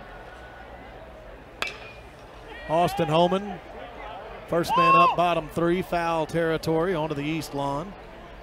Good contingent out there and all across the ballpark on this Tuesday night. Well, Austin Holman's got it hit 356 last year, probably a little bit over his head. He's a little bit under right now. He got off to a real slow start, but the back half of the season has been good to him. But he's up to about a 250 batting average, and he was down below 200 for a little bit. So he's really gotten, I wouldn't say hot, but he has really got back to who he is and put the ball in play. He's a singles, doubles guy. And he can run, and he's an excellent base runner. He's a risk taker.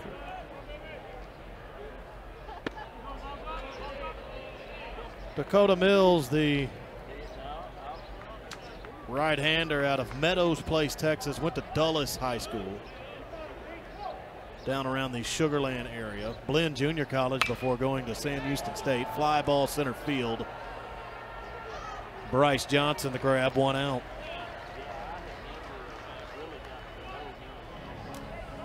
Bottom of the order now, and George Jancha. But the book on Mills is he's not going to walk you a whole lot. He ranks in the top 25 nationally in least amount of walks allowed and strikeout to base on ball ratio. So you're going to have to earn it against this righty. Strike to George Jancha to begin his count. Well, the first thing the scouting report says on him, this guy's a strike thrower. And all coaches like strike throwers. And when you've got one for Tuesdays that can throw in the low 90s, and he's got a pretty good slider, you say, yeah, I'm taking that guy. And there was a slider. He just missed outside on it, and that's the pitch that he's going to try to tease him for. Took a little bit off that pitch. And Jancha stroked it on the ground into center. Single and 2 hits this evening for A&M. That was his changeup, 84 miles an hour. He hadn't thrown that a whole lot. And it's straight. It's a fairly straight. Most people, their changeup's going to sink to arm side, and he doesn't get a run on his, but he does use it. Pass to diving Andrew Frisier, the shortstop. 1 out base runner, top of the order, Nick Chorby.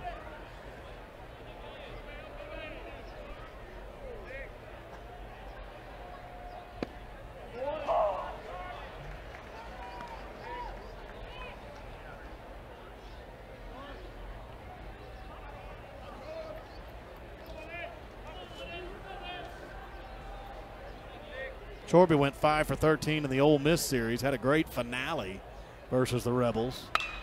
Base hit here. Jancha's rounding second. Appears to be Aggies at the corners with 1 down. And it is. Yeah, nice stroke. That ball hard to right field. Moved the run up to third base. But you're right, he had an outstanding weekend in the conference play, and certainly on Sunday was his big day, but he really hit well.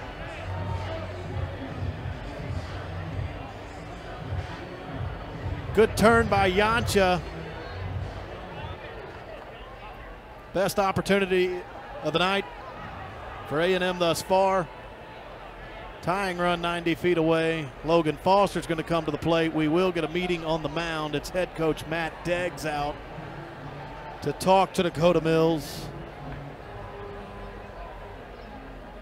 So first and third, 2-hole hitter up. Mills struck out Foster looking in the first inning. Yeah. Well, this is what you want. You want 2, 3, 4. You're up. You got 2 men on base. You got no outs to work with, or 1 out, but you got 2 to work with. And so, you hope that you might be able to create something.